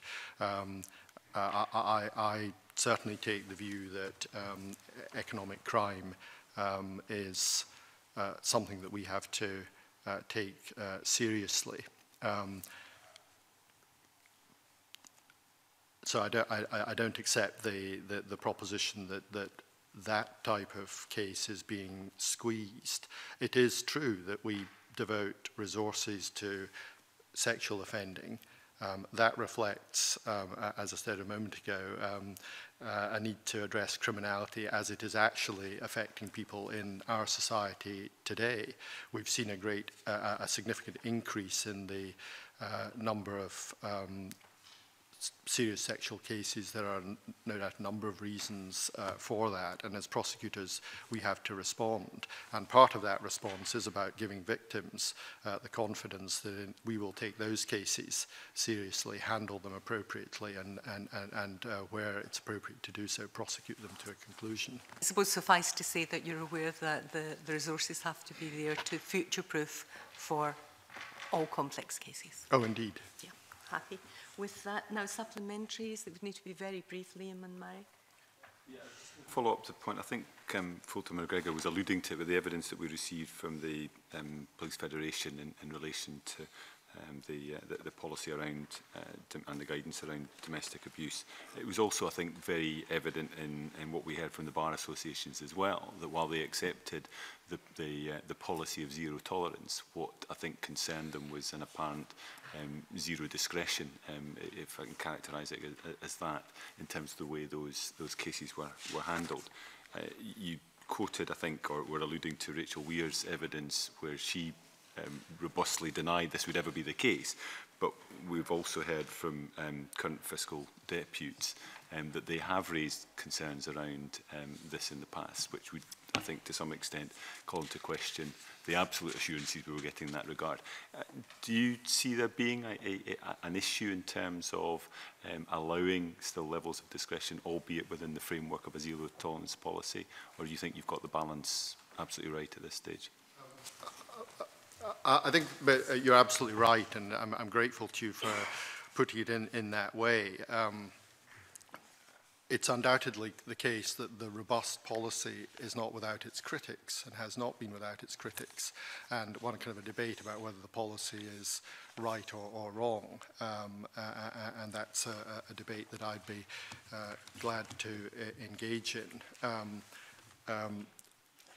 I should say I absolutely don't accept the suggestion that was made that a prosecutor would by virtue of that policy, knowingly or deliberately be raising proceedings where they didn't believe there was sufficient evidence to prosecute the case. That would be a serious matter. I think there may be an issue about discontinuation, and the Crown agents alluded to that. And as he said, we're looking at a discontinuation policy to reinforce the importance of prosecutors continuing to assess cases as they go through the system. But let me ultimately look at the data of the cases of the domestic abuse cases that we prosecute. There is a conviction in 80% of them. Now, well, certainly 80% of the cases that go to trial, I think, is the right way to put it. Now, that doesn't suggest that we're getting the decision-making seriously wrong in relation to that class of case.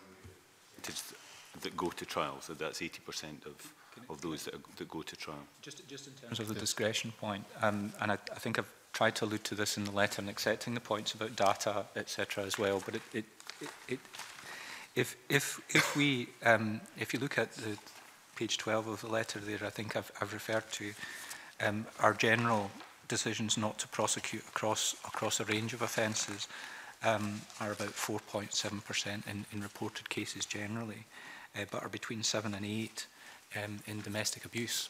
So I suppose the basic point with that is that at the very first opportunity when cases are being assessed, it's actually less likely that the prosecutor will decide to commence a domestic abuse case than it is when compared to the average case. And that, to me, is a clear indication of the tests that are applied appropriately in relation to the evidential standards. And let's make no bones about it.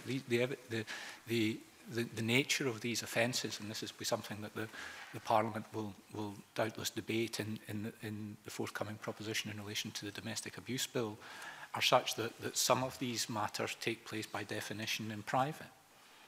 And so there are issues in relation to how the offences are corroborated, and those need to be robustly tested. And I would say to you that you know, by not embarking on 7 or 8% of those cases that are reported, that being a higher percentage than the average case, demonstrates that there is a critical eye applied at that first examination of the case. I think also there was some evidence you mentioned about the Police Federation, about attendance at a house and someone's leaving in handcuffs, I think, or something was the phrase that was used. But again, my understanding is that wasn't borne out by the actual information about police attending at domestic abuse incidents, and the numbers that are then subsequently charged. And I think it's my understanding that approximately half of the incidents which our police are called to result in someone being charged. Now that's rightly or wrongly, because that again suggests that the police themselves are applying a filter in relation to the incidents that they attend, whether or not actually they find evidence of criminality, but beyond that, whether or not, even in their view, there is a sufficiency of evidence in order to be able to bring forward a charge. So there's a series of filters going through. Just on that yeah. point, I mean, may be possible for you to answer it now, but Sure. what's that trend look like in a sense at the start of a process where there's a zero tolerance approach, there's new guidance issued, people will respond in a particular way. Is there evidence to suggest that people were taking a very much a precautionary approach at the outset, but that over time that discretion is starting to be kind of reinserted as people are comfortable with the way in which the new policy is to I think there is an interesting debate about these types of offences generally. So, as Lord Advocate has indicated, there's an issue about the sufficiency of evidence, and the position in relation to sufficiency of evidence, I hope, is perfectly clear from the letter. But in terms then of that ongoing review in relation to sufficiency of evidence that we spoke about, and the obligation that there is on the prosecutor, and there's an interesting public debate to be had about that, where some of the stakeholder groups will take one view, some of the judiciary may take a different view, some defence solicitors may take a different view, which is when there is a reluctance to engage on the part of a key witness, most often the complainer, victim of the allegation. There are those who would say that because of the disparity in the power, by definition, of the nature of the relationship, that actually one of the defence mechanisms for that relationship is to be able to say, I was forced to give evidence. And therefore to be able to then say, in light of that disparity, it wasn't me that was choosing to do this to you in the nature of that relationship. There are very complex discussions to be had about this, about the particular nature of this kind of offending and the interaction of the power relationship, and whether or not the individual's desire not to cooperate in a particular case is motivated by fear, and what we as a society and we as a system should do to respond to that. And it comes back to that, how do we assist that person to give of their best? What is it that we can do to make sure that justice is done? And so it's not a simple binary choice of this person's now writing in and saying that they no longer want to cooperate. You have to look at the nature of the offending. You have to look at the position that that person is in. You have to look at what support you can give to that person if the support is what is needed in order to be able to get them to the position which is actually the position that they truly want, which is for justice to be secured. And that might not be their initial position in terms of the way that they represent themselves to us. They may just simply say, classically, because that's the statistics, I forgive him. But actually, it's because of the power relationship, and actually that's not a true reflection of that person's views. And I think you'll hear from stakeholder groups, you've probably heard already from stakeholder groups about the views, and this type of offending is different. So when you are debating the domestic abuse bill, I think that particular issue will be front and centre about the power dynamic. And I think the Parliament this committee is conscious of that, and there will be legislation coming forward. So in the interests of moving on a little bit, can I just press you a little bit on these 80% of convictions? How is that broken down? How many were admonished? How many were given a very low fine, i.e. maybe indicating that perhaps the sheriff thought, we've gone through this trial, but to be honest, I'm wondering about the sufficiency of the public interest.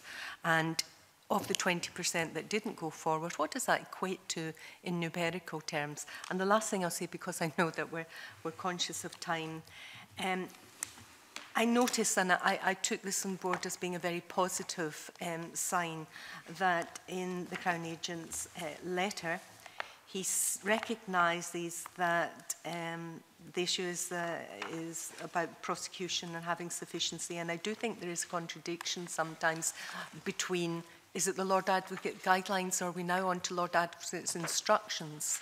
And if it's instructions, isn't there a contradiction in terms with then being able to issue discretion?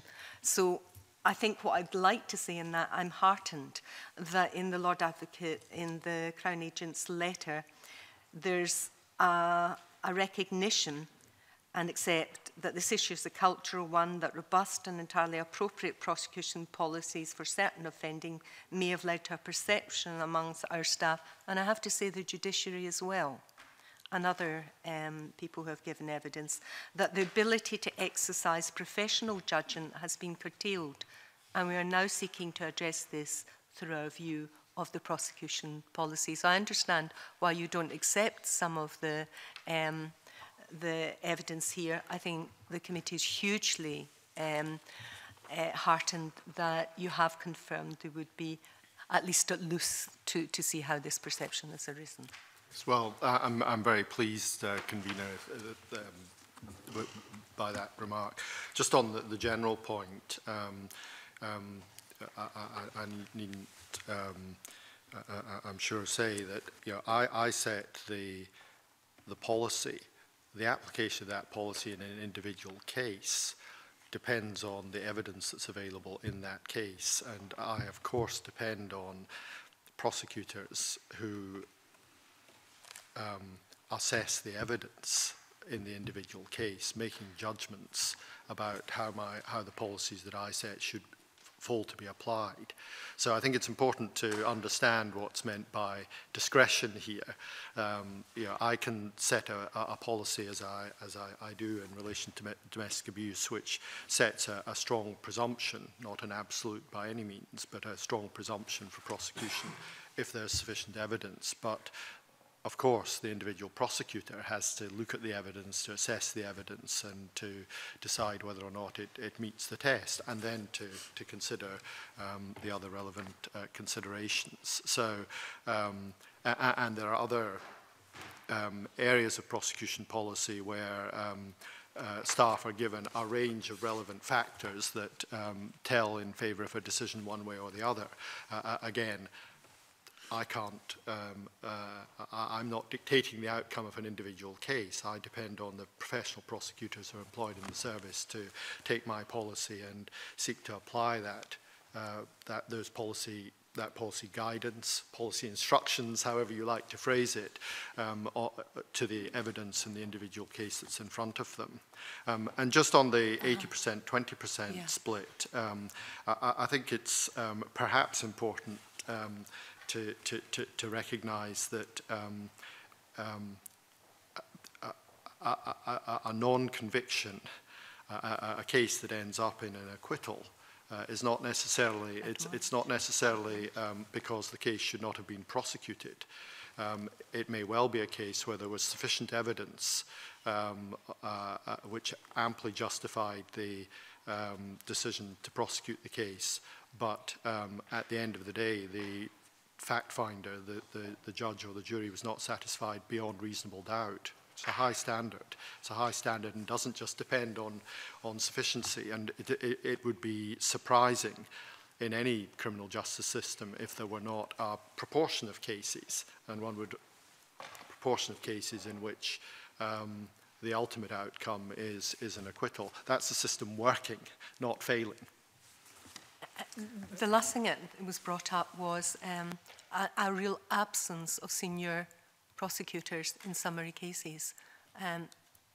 It's something perhaps that you could look at and perhaps comment on.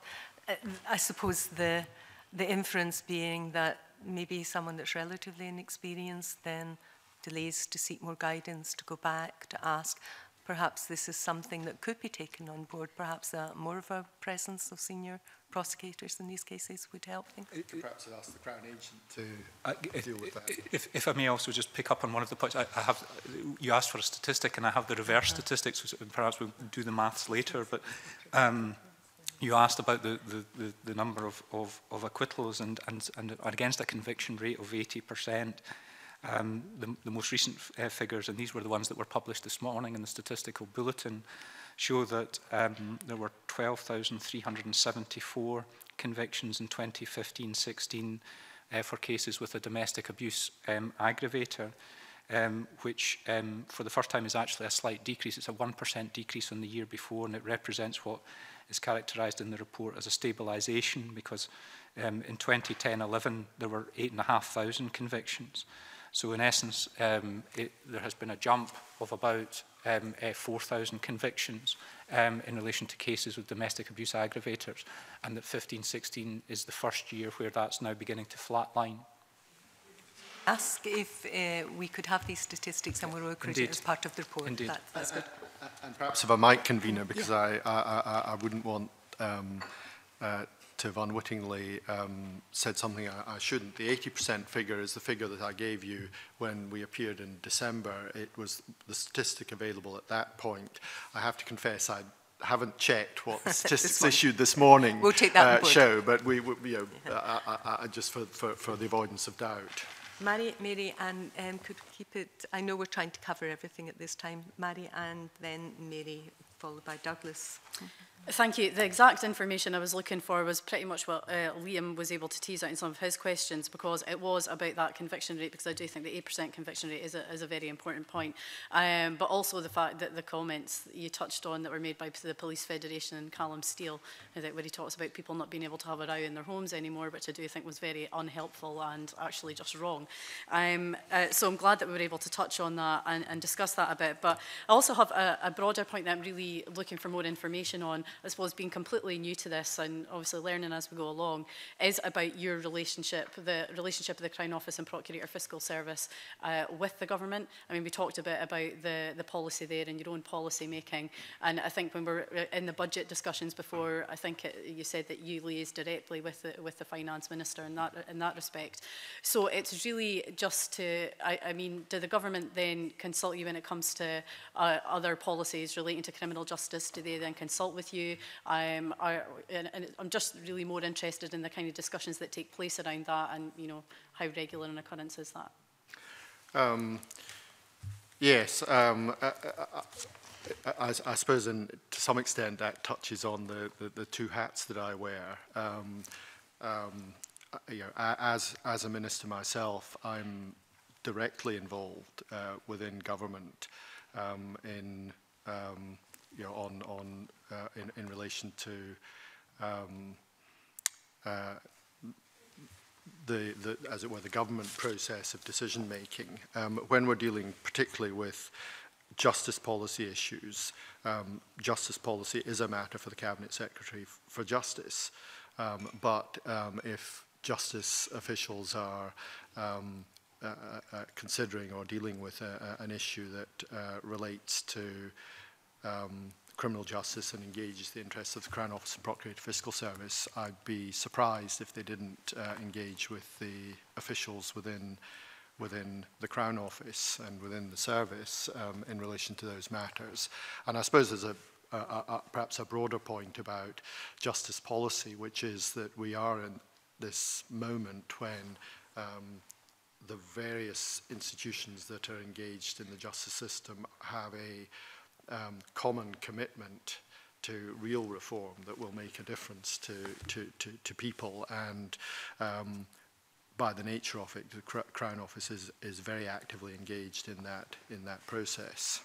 I don't know, Crown Agent might wish to add from a practical point of view. From the practical perspective, on the policy side, we have a policy unit, and they liaise with Scottish Government officials when there are proposals in relation to legislation to ensure that the impacts on prosecution, the impacts on the criminal process generally, those views are taken.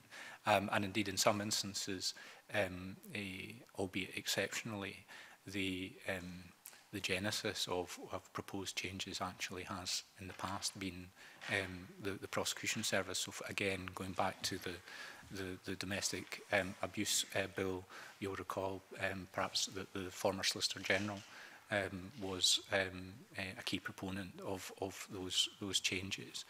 So there is a dynamic relationship in relation to the ability to make proposals, and indeed I think that that's reflected in the types of work that we're alluding to, both in terms of the evidence and procedure review, how we tend to take the Thompson report forward, etc. It is on the basis of that collective willingness to reform and improve. Mary? Thank you. I'd be interested in your opinion on whether you think the establishment of permanent domestic abuse courts across Scotland would be beneficial. I think one has to approach that issue perhaps mindful of the point that Mr. MacArthur made, that we are dealing in Scotland with a very diverse country where the concentrations of population are quite different in different parts of the country. And what is practically feasible in one part of the country may be much more difficult to achieve in another part of the country where the population is different and the throughput of cases is different. I think what seems to me key is that those who are prosecuting these cases are appropriately trained and appropriately skilled to prosecute the cases, regardless of where they are and regardless of whether it's in a court that's called the domestic abuse court or not. And you know, the practical kind of issue that could arise if one were to take the view that one needed to have a dedicated domestic abuse court and that domestic abuse cases could only be tried in those courts in the more dispersed parts of the country, is one would have to, one might well have to see people travelling much further to attend the domestic abuse court, or one might have a situation where the throughput of cases is such that that court sits relatively infrequently and the timescales get longer.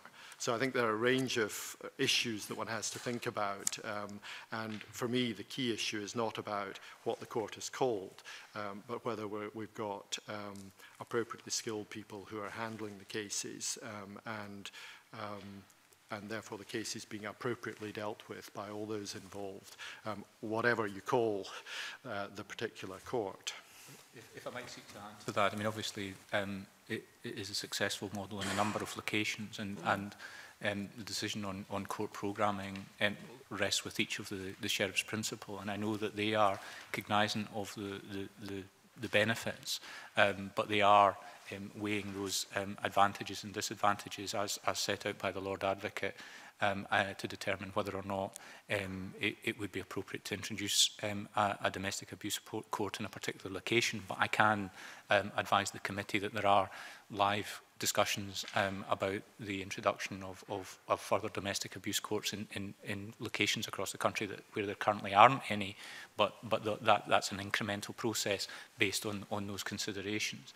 And just on the other point in relation to the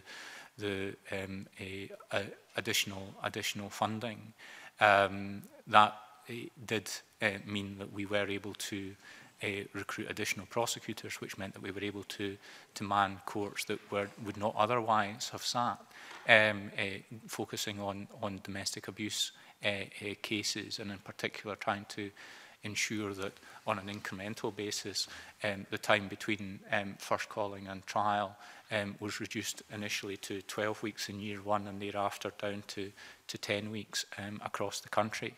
And I think I'm right in saying that we are now under 10 weeks across the country, and if we're not, it will be an exception of 0.5% somewhere. But so that in itself has been a very significant development in trying to progress these cases, regardless of whether or not there is a bespoke domestic abuse court. Do you think, though, the establishment of a permanent court in a specialist area like that would help to build the specialist knowledge that prosecutors would need? But not only that, it would also help to build the relationship between the prosecutors, the support organisations that exist to support the victims, and it would also help to build confidence in the prosecution of these cases. There's no doubt that it's a model that works well where it operates. The issue, as we said, is what is the balance between that and the disadvantages of, for example, and forgive me, I will pick random locations, and they are truly random, but just for illustrative purposes, if there were to be one in Inverness, but that was also to deal with cases from Wick. There is a question arises because at the moment domestic abuse cases in Wick will be dealt with within the parameters that I've talked about in relation to the first calling to trial being within the 10 weeks. If they are being called to Inverness, there's an issue about whether or not it would be possible still to meet that 10 weeks, and also separately would the witness want to travel to Inverness if that's where the domestic abuse court was? So there are pros and cons in relation to this that just need to be carefully considered in each instance, but there is no doubt that where it has been introduced and where there are sufficient cases to justify a bespoke and exclusive court, for want of a better phrase, that deals only with domestic abuse cases, it has been a success. Okay, thank you. Can I ask how many times the Crown Office have paid damages or compensation to victims or witnesses as a result of being detained because of errors by the Crown Office? I don't have that statistic to hand, but I can get it for you. Would you also be able to provide the amount in compensation that's been paid out? I would. Yep, that would be very good. Maybe over each year for the last 10 years. Or 10 years. If that's okay. Yep. I'll try to. Whatever can be done. Maybe, Lord Advocate, if I can ask you, we've had a small amount of discussion about Her Majesty's Inspectorate of Prosecution, and there was some concern about the division in responsibilities between your office and their office. I don't really want to focus too much, because time is short, on that specific role, but would you agree that it's important that your office and the Crown Office are as accountable as possible to the public? It's certainly right that we're that I am accountable. One of the reasons why we're here today, one of the reasons why the service has as its head someone who is by statute and constitutionally required to act independently, but who is also a minister, is it provides that conduit of accountability to you as parliamentarians, who are in turn represent the public at large. So that's the structure of accountability, and it's absolutely right that it should be so.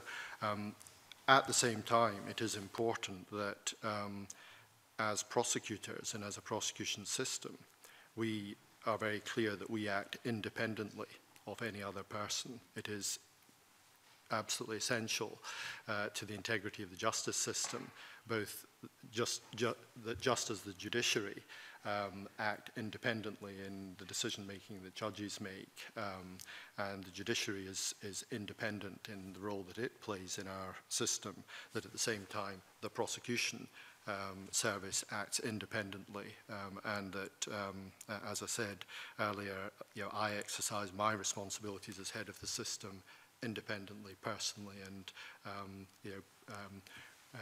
uninfluenced by any other person. That's what you said in the December meeting when we were here. Really, though, I think I'm getting from you that you do agree there should be openness, transparency, that you shouldn't be held to a different level from other public agencies in any way. Absolutely. I mean, like other public agencies, we have, there will be things that we have obligations under the Data Protection Act, we have obligations of confidentiality. We deal with highly sensitive information about individuals and about individual cases, and therefore there are things which we may not, and it would be quite improper for us to disclose, but in terms of the operation of the service, transparency, accountability is something that certainly I, for my part, am very comfortable with. Yeah, that's useful to hear, and there will always be occasions where you can't release information. I fully accept that. But do you think it's right in this day and age that your office is not...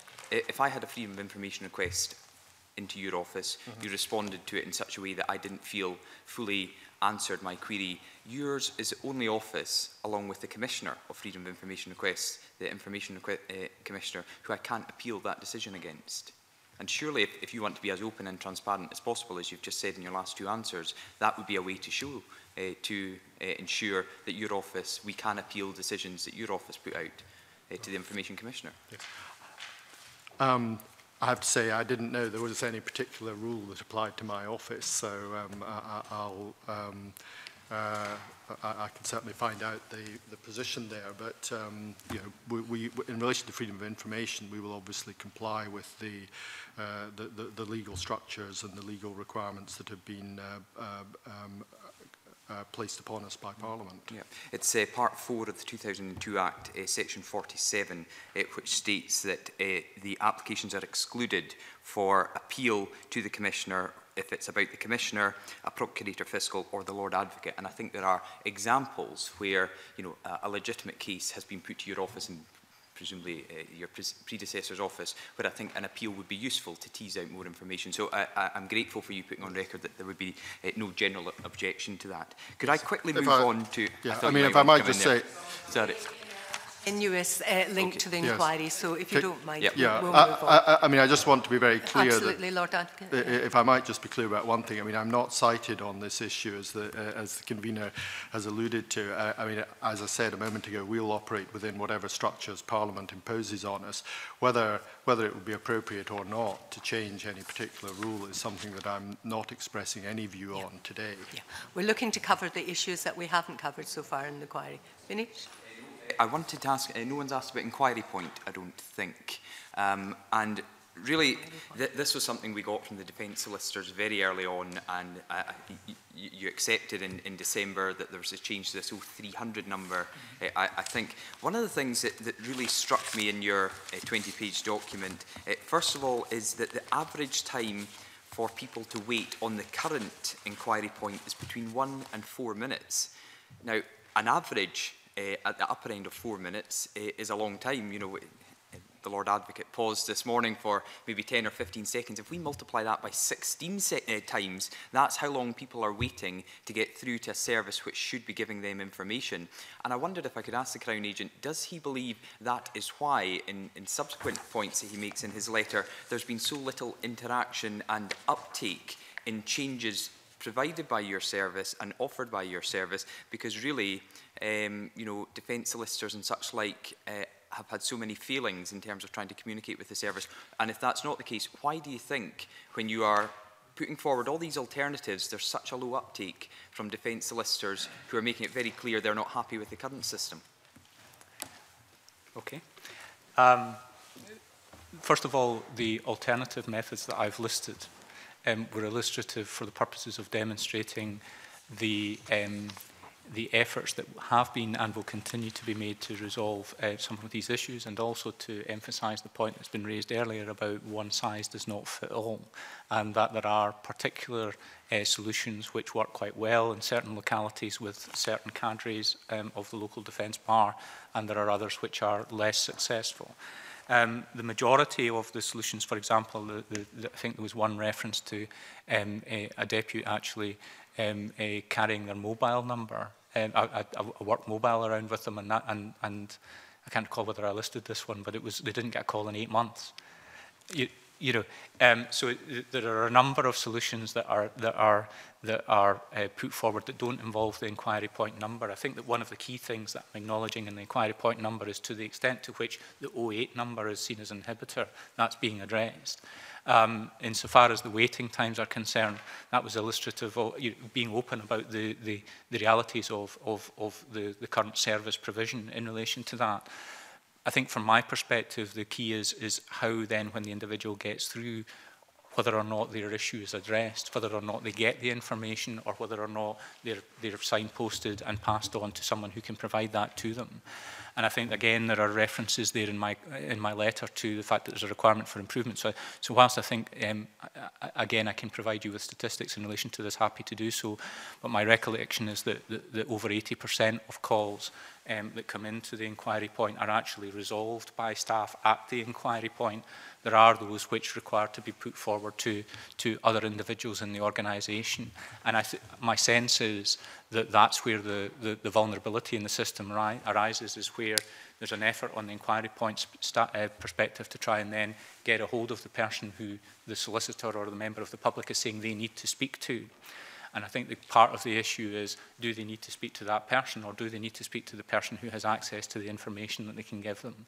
And that's why, for example, one of the things I'm talking about here is being able to put a lawyer into inquiry point who would actually be able to, for example, conduct a plea negotiation, because one of the benefits of our system is that material is available online. And so therefore it shouldn't matter whether or not the call is through to David Harvey or to John Dunn or anyone else in the organisation. It's the key is whether or not the person that you speak to is able to resolve the issue for you.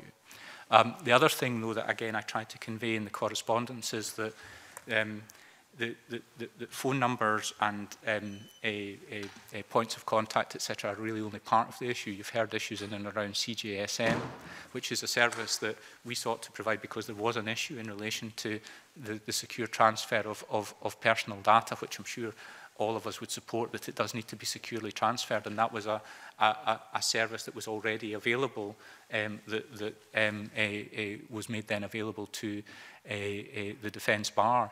It's not perfect, and I think we've completely acknowledged that, and there's a need to drive forward with a better system, whether that is partially a bespoke website with communication, or whether or not that's a secure email system.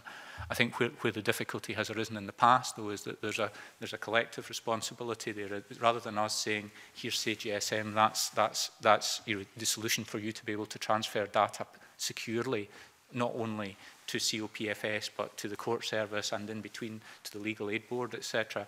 There is an issue about ensuring that, again, as a system response, members of the public can have confidence that their data is being securely transferred, and that's why I'm saying that in the correspondence that there's a real need to have further engagement to the Law Society to understand how solicitors will meet those obligations and how we can assist them in doing so.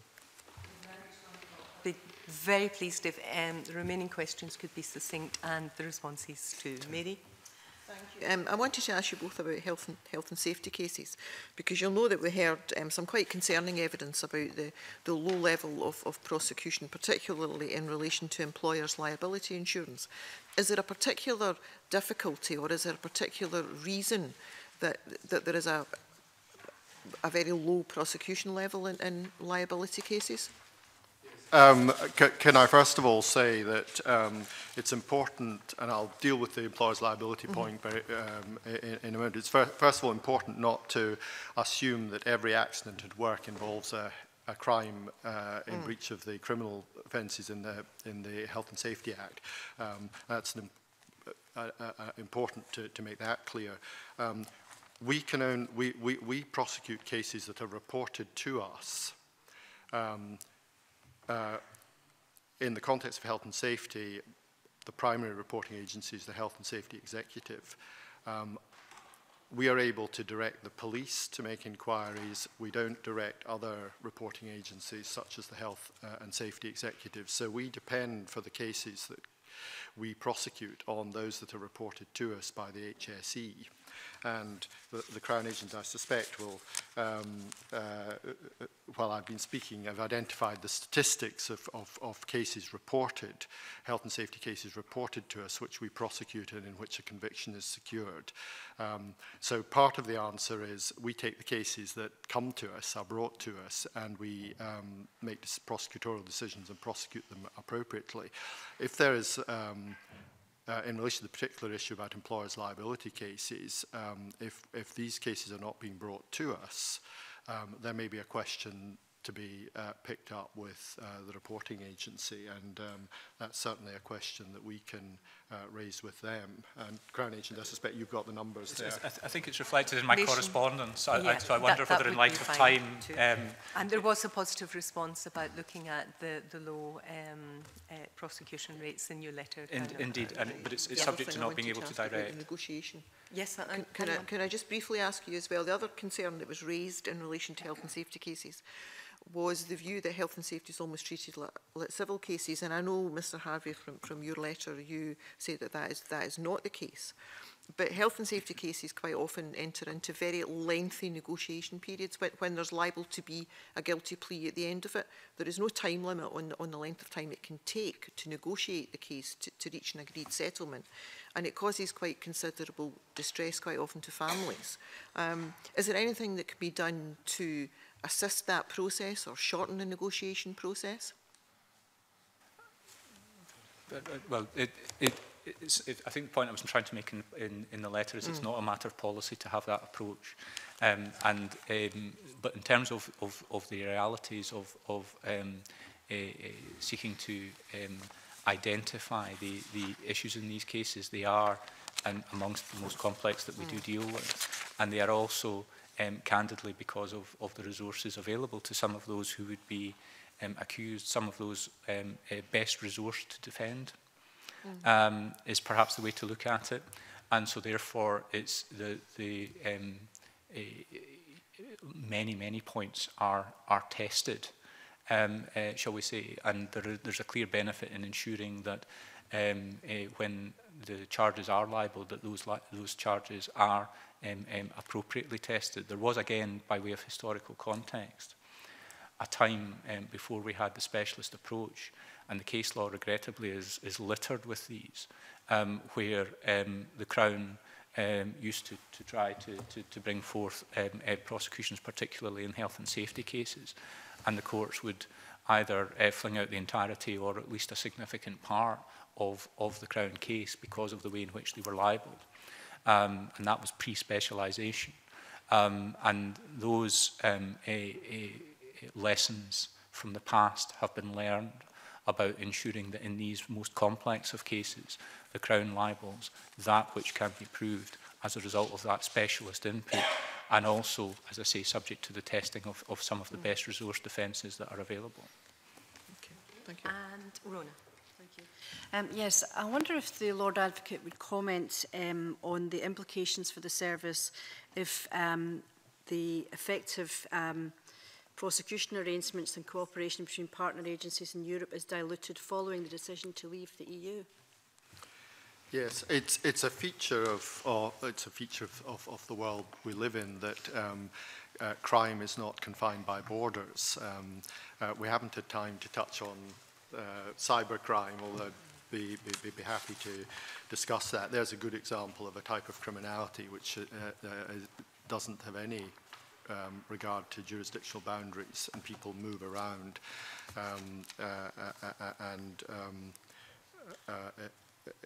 in a way which means that in order to be effective in dealing with some of the challenges we face in the criminal justice system, we have to be engaged with agencies in other parts of the world, including in Europe. Going back to the point about specialisation, our international cooperation unit is the central authority for mutual legal assistance in Scotland. I am personally what is called the territorial authority for Scotland under the Crime International Cooperation Act of 2003, and I have responsibilities in relation to extradition. So it's something that I personally get involved with.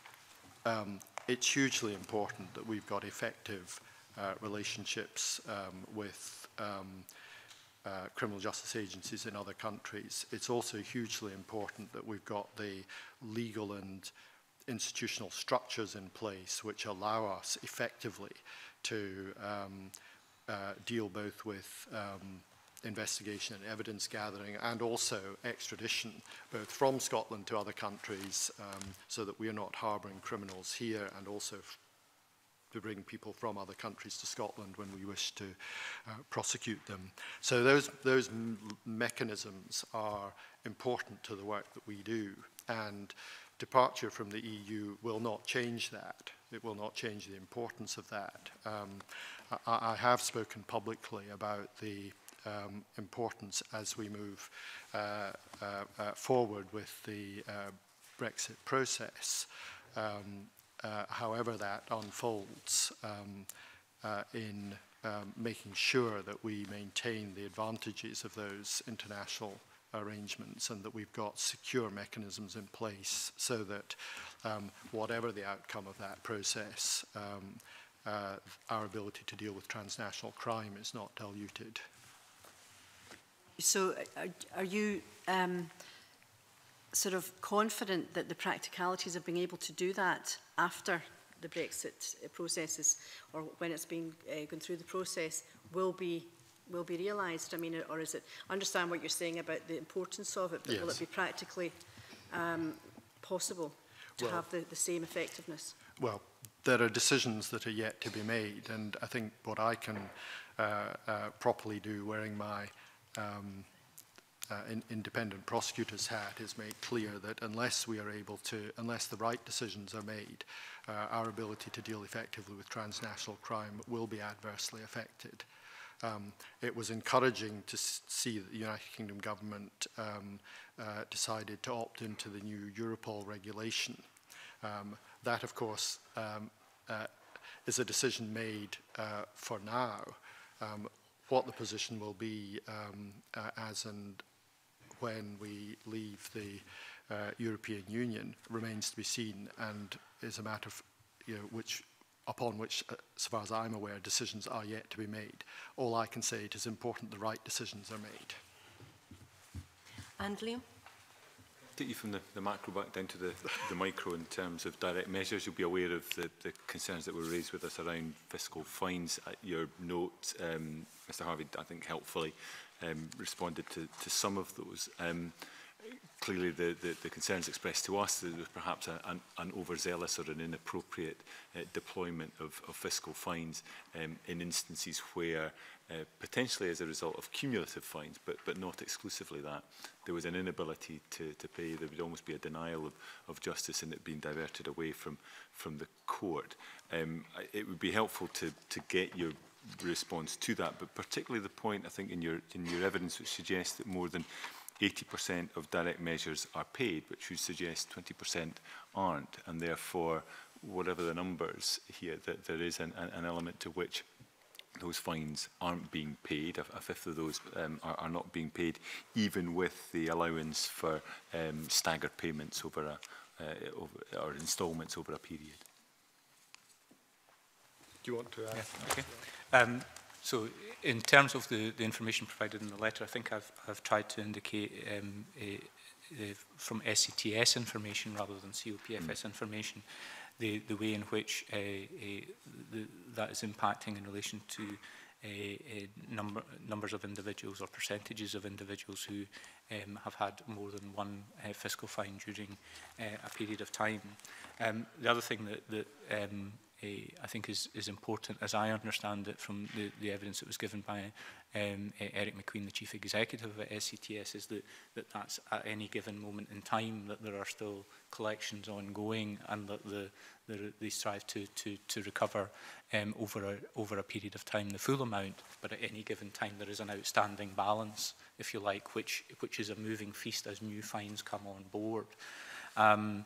Insofar as the use of the fines are concerned, and forgive me for once I've not managed to find the relevant page to draw on in relation to the statistical bulletin, but it is available and published today, and if I have a moment, I can perhaps draw the figures to your attention, that the fiscal fines and fixed penalty numbers have actually gone down quite significantly in percentage terms. So again, I think that I would draw your attention to that, and allow you perhaps then to reflect and draw conclusions based on that as to whether or not that's an ongoing live issue, or whether or not actually there has been a change in the approach in relation to the numbers of fiscal fines and the numbers of fixed penalties. It would be good if you could send that information, but I suppose the issue is 1 in 5. That's a loss to the public purse of quite a considerable amount of money, and something we're always seeking to improve. As far as I'm aware, that is the end of our questioning. There's just one thing I wanted to say at the very end.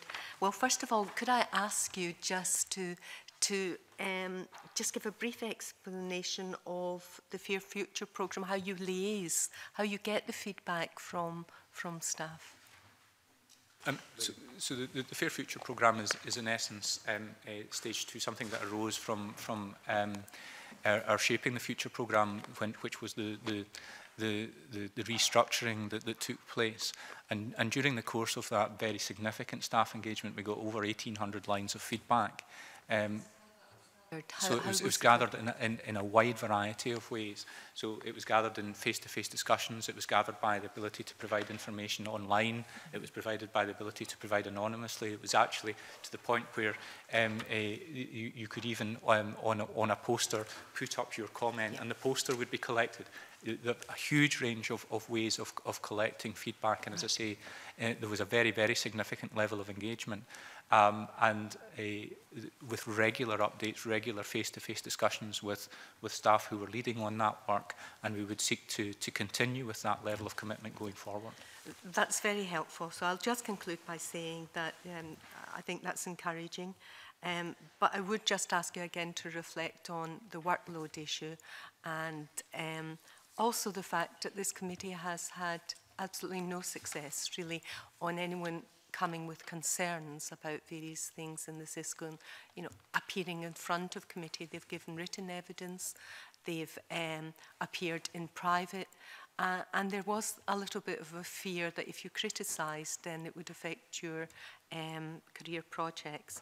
From the beginning, we've been very encouraged of your can-do attitude and the need to move forward and address the issues that have been raised, either perceived or otherwise. And I hope you would take that one on board particularly.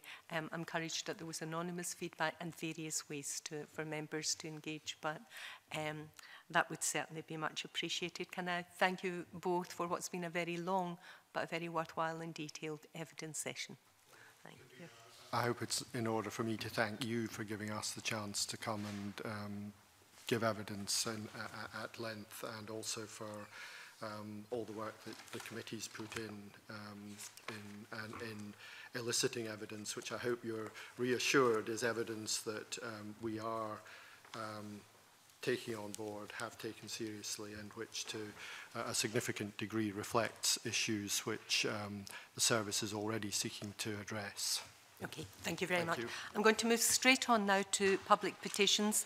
There are 3 public petitions in front of us. I propose to defer the first 2 to next week, but to take the third one, which is the independent into the inquiry to the McGrackie conviction, really in deference to the fact that we have witnesses who have sat through all of this evidence session and have come for that specific issue. The petition is discussed on page 4 of the clerk's paper. Annex F provides an update from the Justice for McGrackie. The committee had previously kept the petition open pending the completion of Operation Sandalwood, which we understood at that time would end in 2016. But according to the clerk's recent update, then it's ongoing and we don't actually have a date for its conclusion. So the committee is asked to consider and agree if any action it wished to take in relation to this petition. Do I have any comments? Stuart Stevenson. The petitioner in their letter to us concludes by asking the committee to allow the petition to remain open until the conclusions of Operation Sandwood have been announced. I think that's a reasonable request and we should accede to it. Any other views? In that case? Yeah, can I just reiterate the points that Stuart Stevenson has made? I would have made the points if he hadn't, so I'm grateful to him. Okay, in that case the petition remains open. And moving on now to agenda number 4, subordinate legislation. The 4th item of business today is consideration of 2 negative instruments. These are the Police Service of Scotland Amendment Regulations 2016, SSI 2016/419, and the Fireman's Pension Scheme Amendment on Traditional Provisions Scotland Order 2016, SSI 2016/431. The DPLR Committee has made no comments in relation to these instruments, and I refer members to paper 4. Do members have any comments? No comments. Is the committee agreed that it does not wish to make recommendations in relation to these instruments? Agreed? Thank you. Agenda item number 5 is the Justice Subcommittee on Policing. Mary, you have something very briefly to say on this? Very briefly, there's a note from the clerk and there's also Annex A which briefly details our work programme. I am happy if it would assist the convener in the committee to defer discussion of this to next week when we'll have more time. I think that would be appreciated. Move into private session now. We are in private session. Next committee meeting will be the 24th of January when the main item on business will be a roundtable evidence session on demand-led policing. And I think we've more or less emptied the public gallery, so move into private session now and continue.